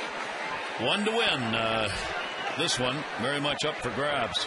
Takahashi will work here into the 7th inning. Jones with a single, and he's popped out. So Takahashi going into new territory here. 6 innings, twice. The most he has worked this season, and this is his 5th start and his 20th appearance. Adam Jones in the ball game, trying to get on again. That leadoff batter, Feliciano. Hale warming up in the bullpen. That bullpen has not been used much. Well, they've got a lot of arms fresh out there. 0-1 delivery. Good pitch. There's that changeup that's down and away, and a 2-strike count on Jones. Well, again, for 35-year-old lefty coming out of the Yomiuri Giants, he's just got a great feel for pitching. And again, very rarely tonight, even when he's gotten in trouble, has he made bad pitches to continue the trouble. So he's just pitched his way out of jams by making quality pitches. 0-2 delivery, grounded through him. Second baseman Tejada. Oh man, we are seeing some infield play in this game. Tremendous play by Tejada to get it over there with a little help from Davis on the strike. Well, again, Ike Davis is such a large guy with great wingspan that, again, you got to get a guy that can get to it. Watch this. Jump throw. That's Robbie Alomar right there. And then the long stretch. Ron Kalpas had a long night at first base, the umpire, because there have been some close plays. See, it looks like he's safe, but again, Davis, because the throw's up the line and because he's got that wingspan, gets the ball, and you're out. Yep. 1 down. Here's Tatum. Tatum has walked and hit into a double play. He'll hit that one hard to Reyes. And a couple of quick outs here in the 7th inning. Time for our Chili's game flow. Chili's. It's all in the preparation. This one about the 2 pitchers. Brian Mattis, no walks, 3 strikeouts. Takahashi, 1 walk and 2 strikeouts. And the defense behind them that has played so well. Miguel Tejada's made 2 good plays at third base in the ball game. We've seen a fine play made at first base by Davis on 2 plays, and a good play by Tejada here in this inning at second for the Mets. Yeah, the Mets are only 8 and 11 in 1-run games. I would have figured that the way the ballpark and all that with Santana, who hasn't gotten a lot of runs, that they would be a little bit better in those particular numbers. The Orioles are at 9 and 10 in 1-run games. 1-0 count on Julio Lugo. Lugo has grounded out and flied out. Takahashi gets a chopper to short. Reyes right through him. That ball just shot underneath his glove. And Lugo is on with 2 down. I would imagine that'll be scored a base hit. Reyes is trying to time the hop and get it because he knows Lugo. Watch him come out of the box. He's fast. The ball's away. And then again, that top spin. Right there, the spin doesn't get it. It doesn't get any faster, I guess. From by a physical way, you can't, but it doesn't slow down any. That is the single. So Julio Lugo gets on with 2 away here in the 7th inning, and his Turris up. His Turris has had one of the Oriole hits, a single back in the 3rd inning. He has also flied out to right field. His Turris with 2 away, runner on at first. Takahashi will make the throw over to get Lugo back. Here's Turris looking down to thirds to Gary Allenson, see if anybody's going to be running here. Here's Turris against the lefties, 229, 214 off right-handers. 2-1 lead for the Mets. Orioles will out hit them 6-4. And Takahashi again catches that outside corner for a strike. Right back here tomorrow to wrap this series up and this homestand. Should be another great pitching matchup tomorrow. Kevin Millwood, even though he's 0-7, has pitched so well, and Mike Pelfrey's 8-1 for the Mets. 0-1 the count, 2 down. Soft toss over. Yeah, Jeremy Guthrie, he describes Kevin Millwood's pitching performances as job interviews, with the trading deadline coming up in 45 days. A lot of interest. Oh, it is. A lot of scouts here. Everybody looking for starting pitching for contending team. Getting to that point whether you're going to be a buyer or seller, and decisions being made. Thought it was interesting. Kenny Williams, the Chicago White Sox, really the first GM I've seen to come out and say we are sellers, which in effect means he's playing for the future, not the rest of the year. That apparently ignited a special little tete-a-tete with his manager, Ozzie Guillen, that got sleuthed over in the papers this morning. Well, they also drafted his son, which most organizations don't do. And Ozzie said, I'd send him to go to college if you're about 6th round or under. I'll give him $50,000. I want him to get an education, which does make a lot of sense. Yeah. And you get to play. And who knows better than your father, and if you're Ozzie Guillen, whether you can play or not. I mean, it makes perfect sense. It just, I think Kenny Williams didn't like the fact that he did it on a radio show instead of doing it in his office behind closed doors. You don't get many GMs that come out and say those kind of things publicly about being this early in the season. Even if you're, kind of out of it, which the White Sox are. But you think a balk is called. A balk called by the first base umpire, Ron Culpa. Well, again, when you look at balks, Dan Ward, a lot of times you can't pick it up from the bench. Does the right leg go behind the pitching rubber? Oh, I don't really see a balk there. It didn't look like he did anything different there than he'd done before. I mean, if that front leg, your right leg, if you're left-handed, if it goes behind the pitching rubber, you have to go home. But he just lifted his leg, and then there's a 45-degree line. But I think if we drew that, he was well within that. Orioles may have gotten a break there. Let's look. Boy, that looked pretty good. I think you got to be left-handed to know whether he balked or not. Maybe Flanny will text us. 0-2 count, 2 down. Well, left-handers never balk. But they kind of know. They just they won't own up to it. So as Torres gets an RBI chance, here's the 2-strike delivery. The Orioles will try and take advantage of this balk now. That's the first Takahashi has put in the column this year, in the balk column. And now a runner at second base with 2 away, and it represents the potential tying run here in the 7th inning. Wouldn't that be something? The Mets' second run came on a botched double play ball, and now a balk that allows Scissor to have a chance to tie up the game. And good speed with 2 outs. Lugo will be running on the pitch. There's the 0-2 delivery on the way to him. It's Torres in the air to left field. Jason Bay.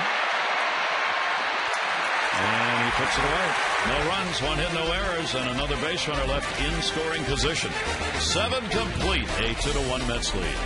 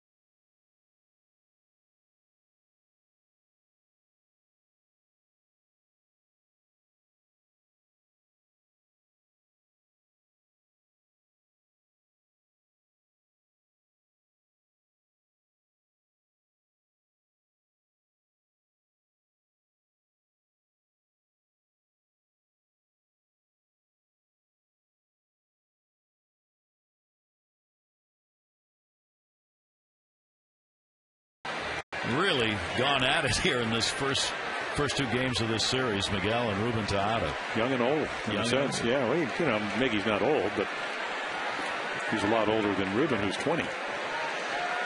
And he's playing because Luis Castillo's on the DL.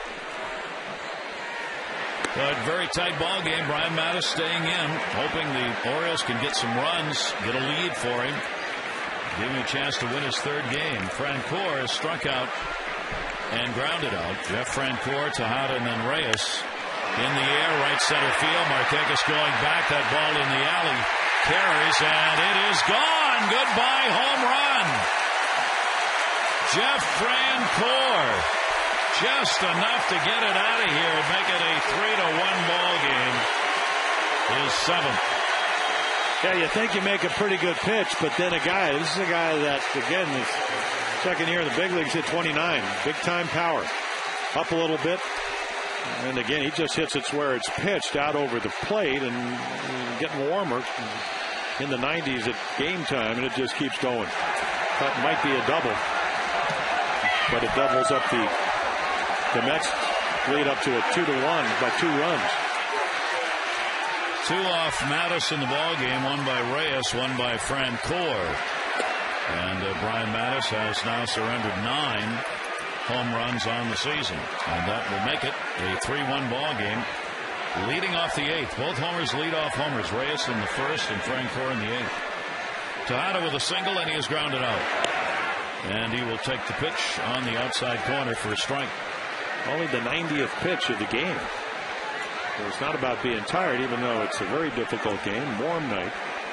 So those pitches, each one, have had such tremendous import, which is usually the case for the Orioles starters. The Orioles have now been out-homered here at Camden Yards this year, 45-26. It's starting to reach the 2-1 out-homered category. Mark Hendrickson, Jason Birkin in the bullpen for the O's. Well, and again, the Atkins that plug in at first. Nobody's hit a home run as a first baseman for the Orioles, and then Tejada has not hit a lot of home runs this year. And did he go? Yes, he did. Throw will be made. A strikeout and the assist by Tatum. Time to text in your vote for the AT&T Player of the Game. Here are the candidates tonight. For Brian Mattis, another strong performance, even though he finds himself behind in the ball game. Nick Markakis has had an RBI double, now has a 6-game hit streak. And Reyes, the leadoff homer, a single in the 3rd, and a sacrifice in the 6th. Text in your vote, A, B, or C, to 51862. Here is Reyes. Lifts one in the air, left field line. Patterson over in the corner, and that'll be a foul ball.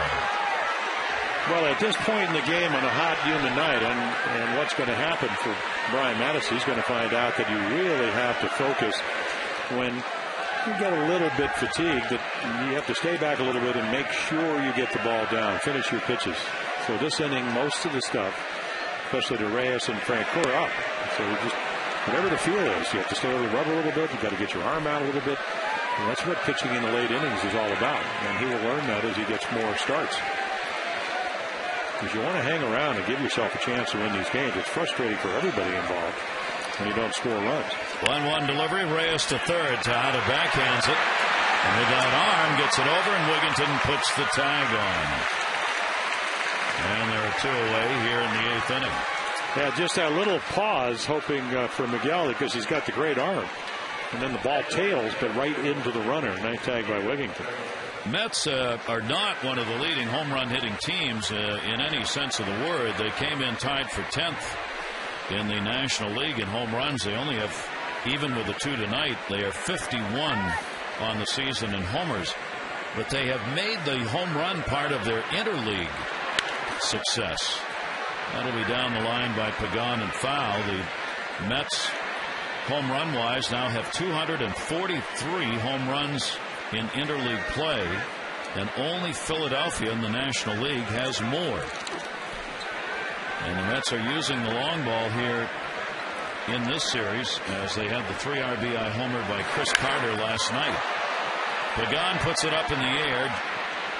That one is playable. Jones is there, and he's got it. So the home run by Francoeur leading off the 8th inning extends the lead, and the Mets are now up 3-1.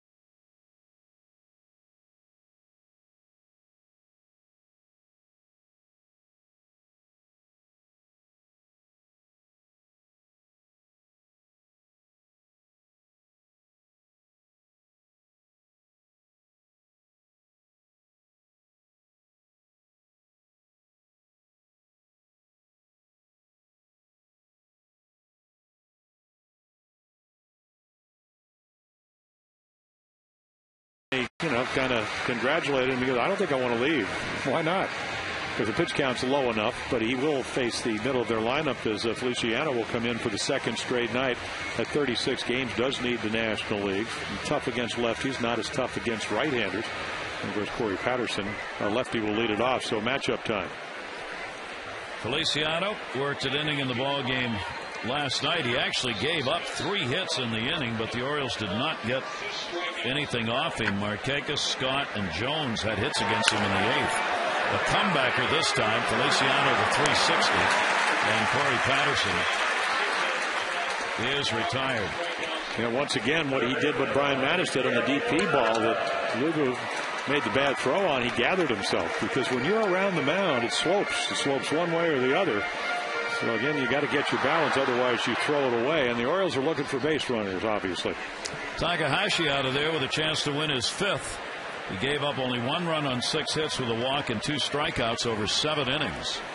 So a real strong performance by the left-hander, who had to shut the Orioles down in some innings, as the Orioles have left 5 on base, 4 in scoring position in the game. Left-hander Feliciano now, and a strike taken to Haddon, 0 for 3 in the ball game. And the game is a little bit less difficult until you get a runner on, and that's what, of course, Feliciano and Baker's trying to do that, and the Orioles are trying to get a runner on, and the tying run will come to the plate. The Mets starting pitching, and he quick pitched him right there. Yep, and got away with it. Todd is arguing about it. 1-1. Mets starting pitching now coming into this game. Their starters have gone 12-3 in the last 23 games with a 2.41 earned run average. And Takahashi certainly did not hurt that cause. They're getting some outstanding starts. 1-1 delivery to Haddon on a pitch that stayed away. 1-2. It's interesting when you watch Feliciano. He 2 pitches ago, he just didn't come to a set position, which you don't have to do when nobody's on.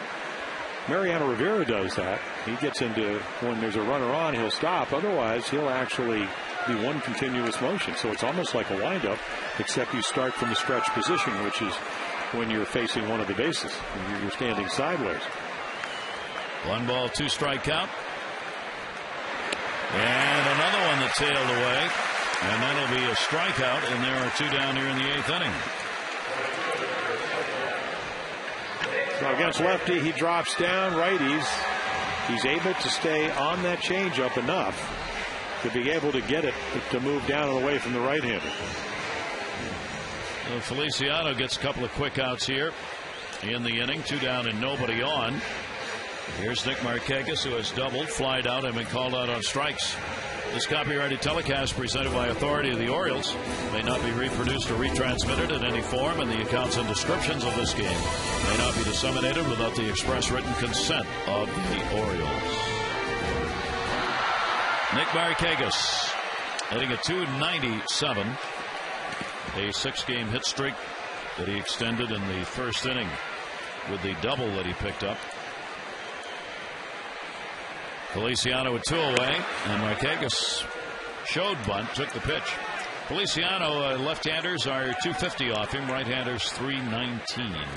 Well, the amazing thing is Tejada 5-game hitting streak, Markakis 5 games, Wigington 4, Scott 4, Jones 6, and he got 1 run. 1-0 delivery, and those streaks, of course, were alive in the ball game last night. The only run scored on a wild pitch. 2-0 count to Nick Markakis. Well, the one thing when you look at the Mets versus the Orioles, they do lead the National League in stolen bases, and that translates into better defense in most cases when you have speed, team speed. And the other thing that Jerry Manuel was talking about before the game tonight about to go along with the team speed, he said these starts we're getting are quality starts in the sense that pitchers are working ahead, they're throwing strikes, they're working quickly, and our defense is ready to go. They're on their toes, they're ready, the game's active. Well, we really saw that from Takahashi tonight, yeah. Well, so Brian Mast did the same thing. Yep. Yeah, absolutely. And that's the way you want to pitch. Exactly. 2 ball, 2 strike count.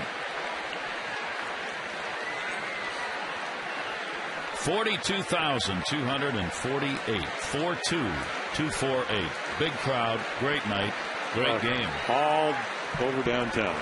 All over downtown. The Met fans are here. It was busy today. Yeah, it started yesterday because us who live here in the city, you can see it. Well, it's great. I mean, it's great for business. Great for people walking around. Great at the aquarium. Yep. They were lined up for tickets. 2 ball, 2 strike count on Markakis. Feliciano, foul ball. It'll stay at 2-2. You ever have breakfast at Miss Shirley's, which is down yesterday? Did you really? Yes. Okay, so I mean, I'd go in there. I met Gordon Lakey from the advance scout for the Phillies at 9 o'clock. Thank goodness it was at 9. You ever had that veggie breakfast?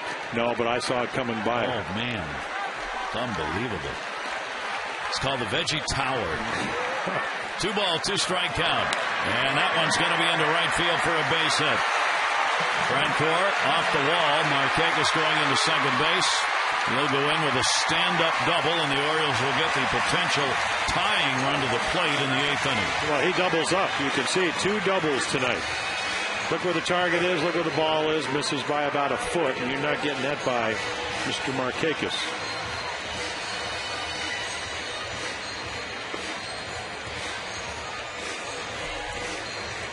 So the Orioles get a shot at it again here in the 8th inning. Ty Wigginton has had a single 1 for 3.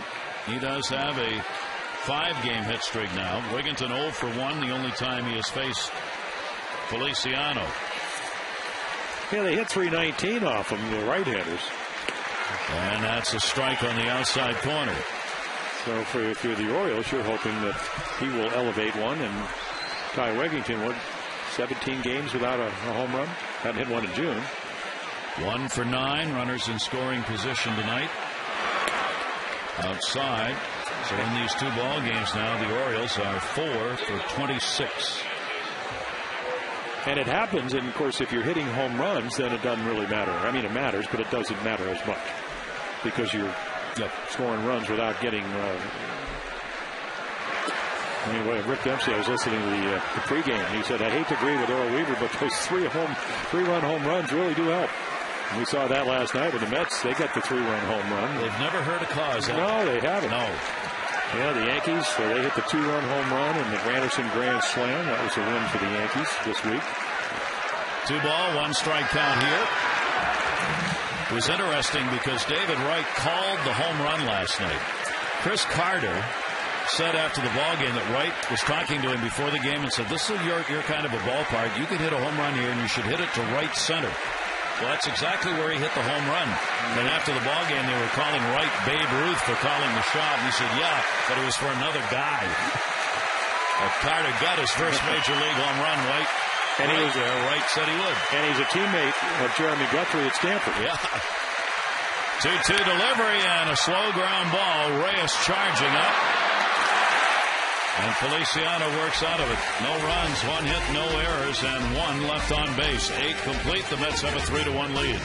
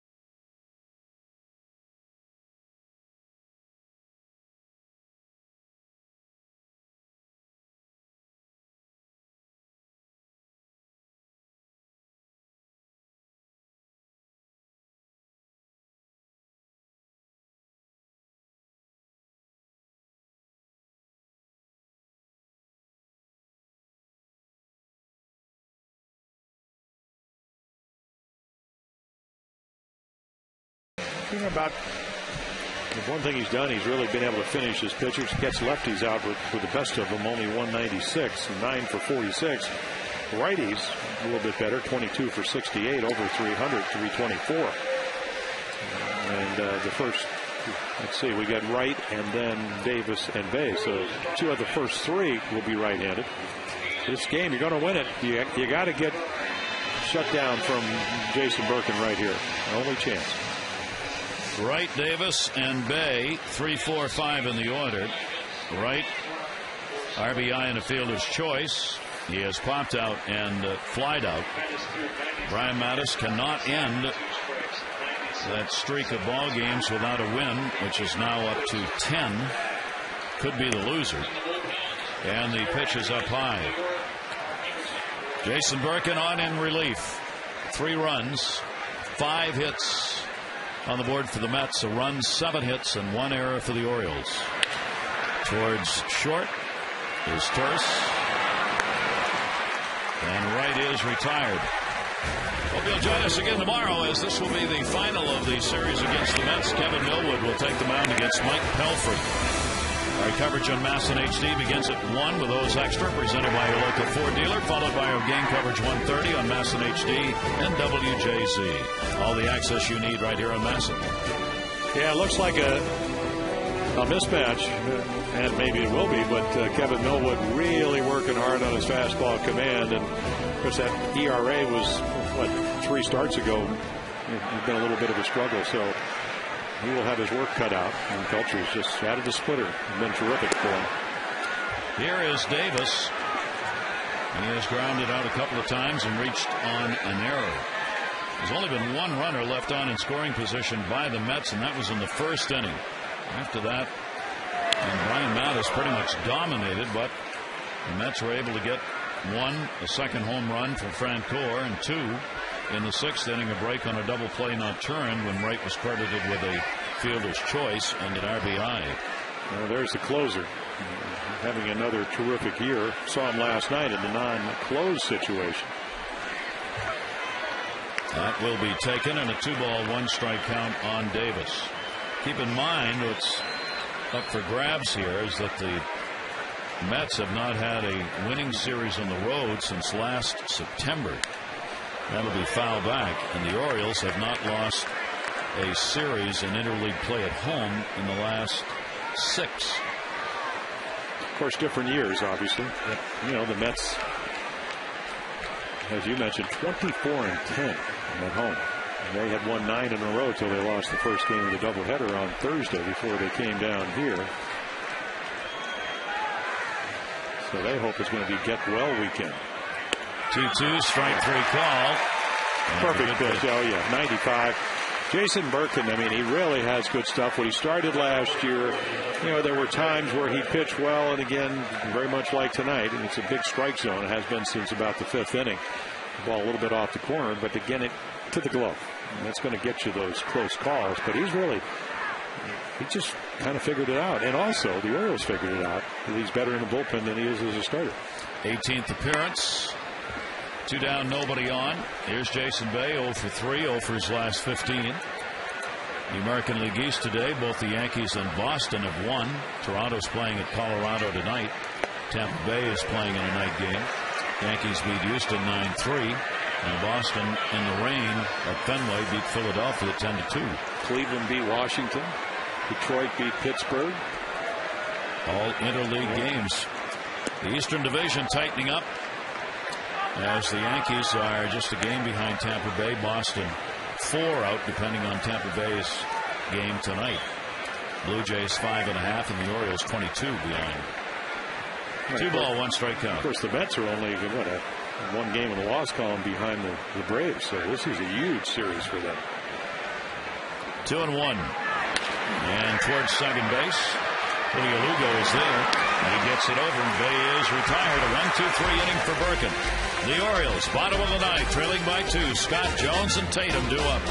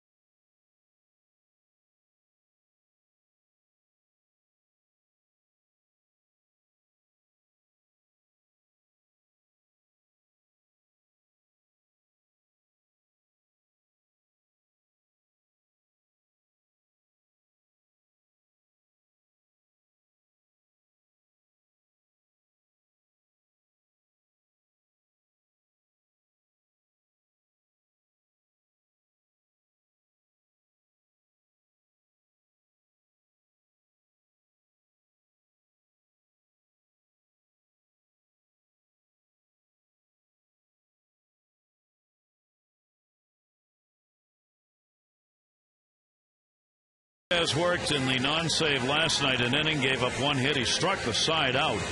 Striking out more is Torres, a double by Patterson, then struck out Tejada. Tonight he's got Scott Jones and Tatum due up. Luke Scott 0 for 1 against him. Vote for your favorite O's for the 2010 All-Star Game at Orioles.com, and you could win a Vote Orioles VIP Experience All-Star Sweepstakes. One lucky winner, 4 tickets to an upcoming game, VIP parking, on-field access to watch BP, and a meet and greet with the O's All-Stars, and also get an All-Star Game batting practice jersey personalized. Go to Orioles.com/All-Star for details. Luke Scott at 0 for 3. He is 1 for 7 in the first 2 games. Leading it off here in the bottom half of the 9th inning. And Rodriguez has faced him only once. Scott 0 for 1. Towering pop-up in the air to right center. Not deep, center fielder. Pagan is there, and he's got it. 1 pitch and 1 out.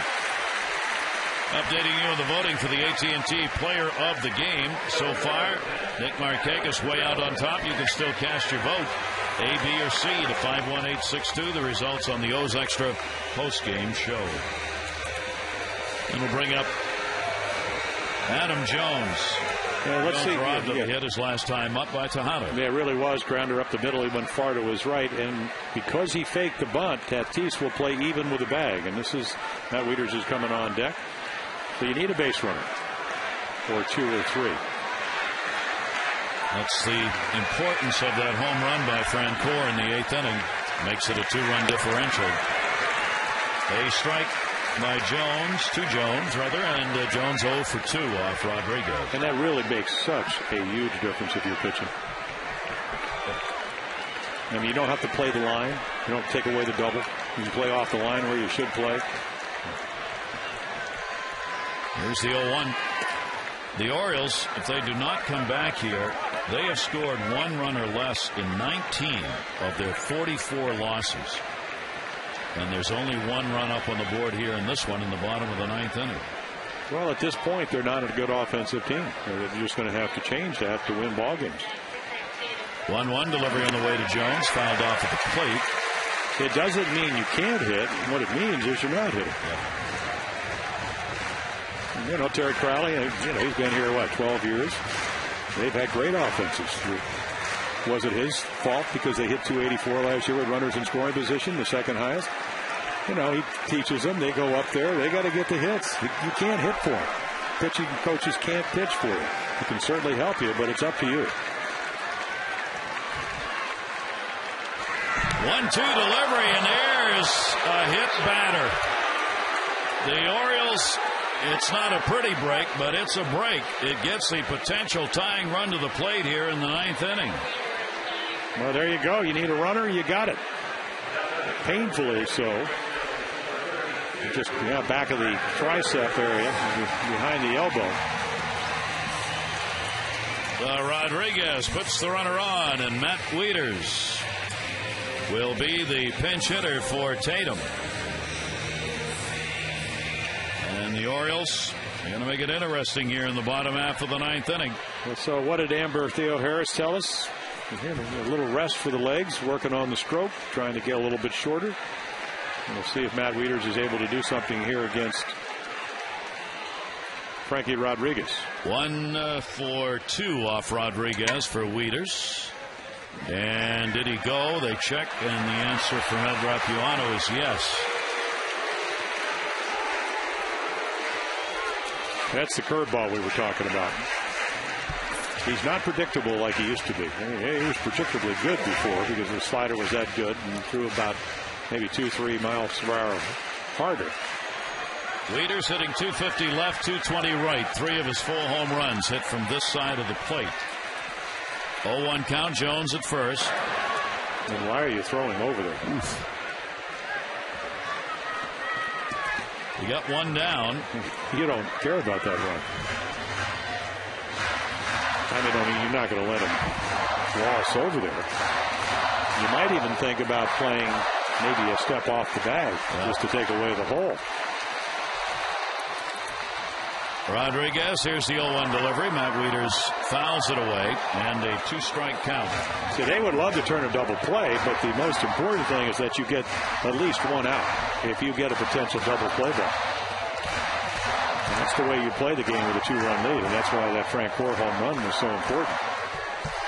I mean, right now, if it was 2-1, He wouldn't be playing off the lines. I mean, Davis would be playing where he is.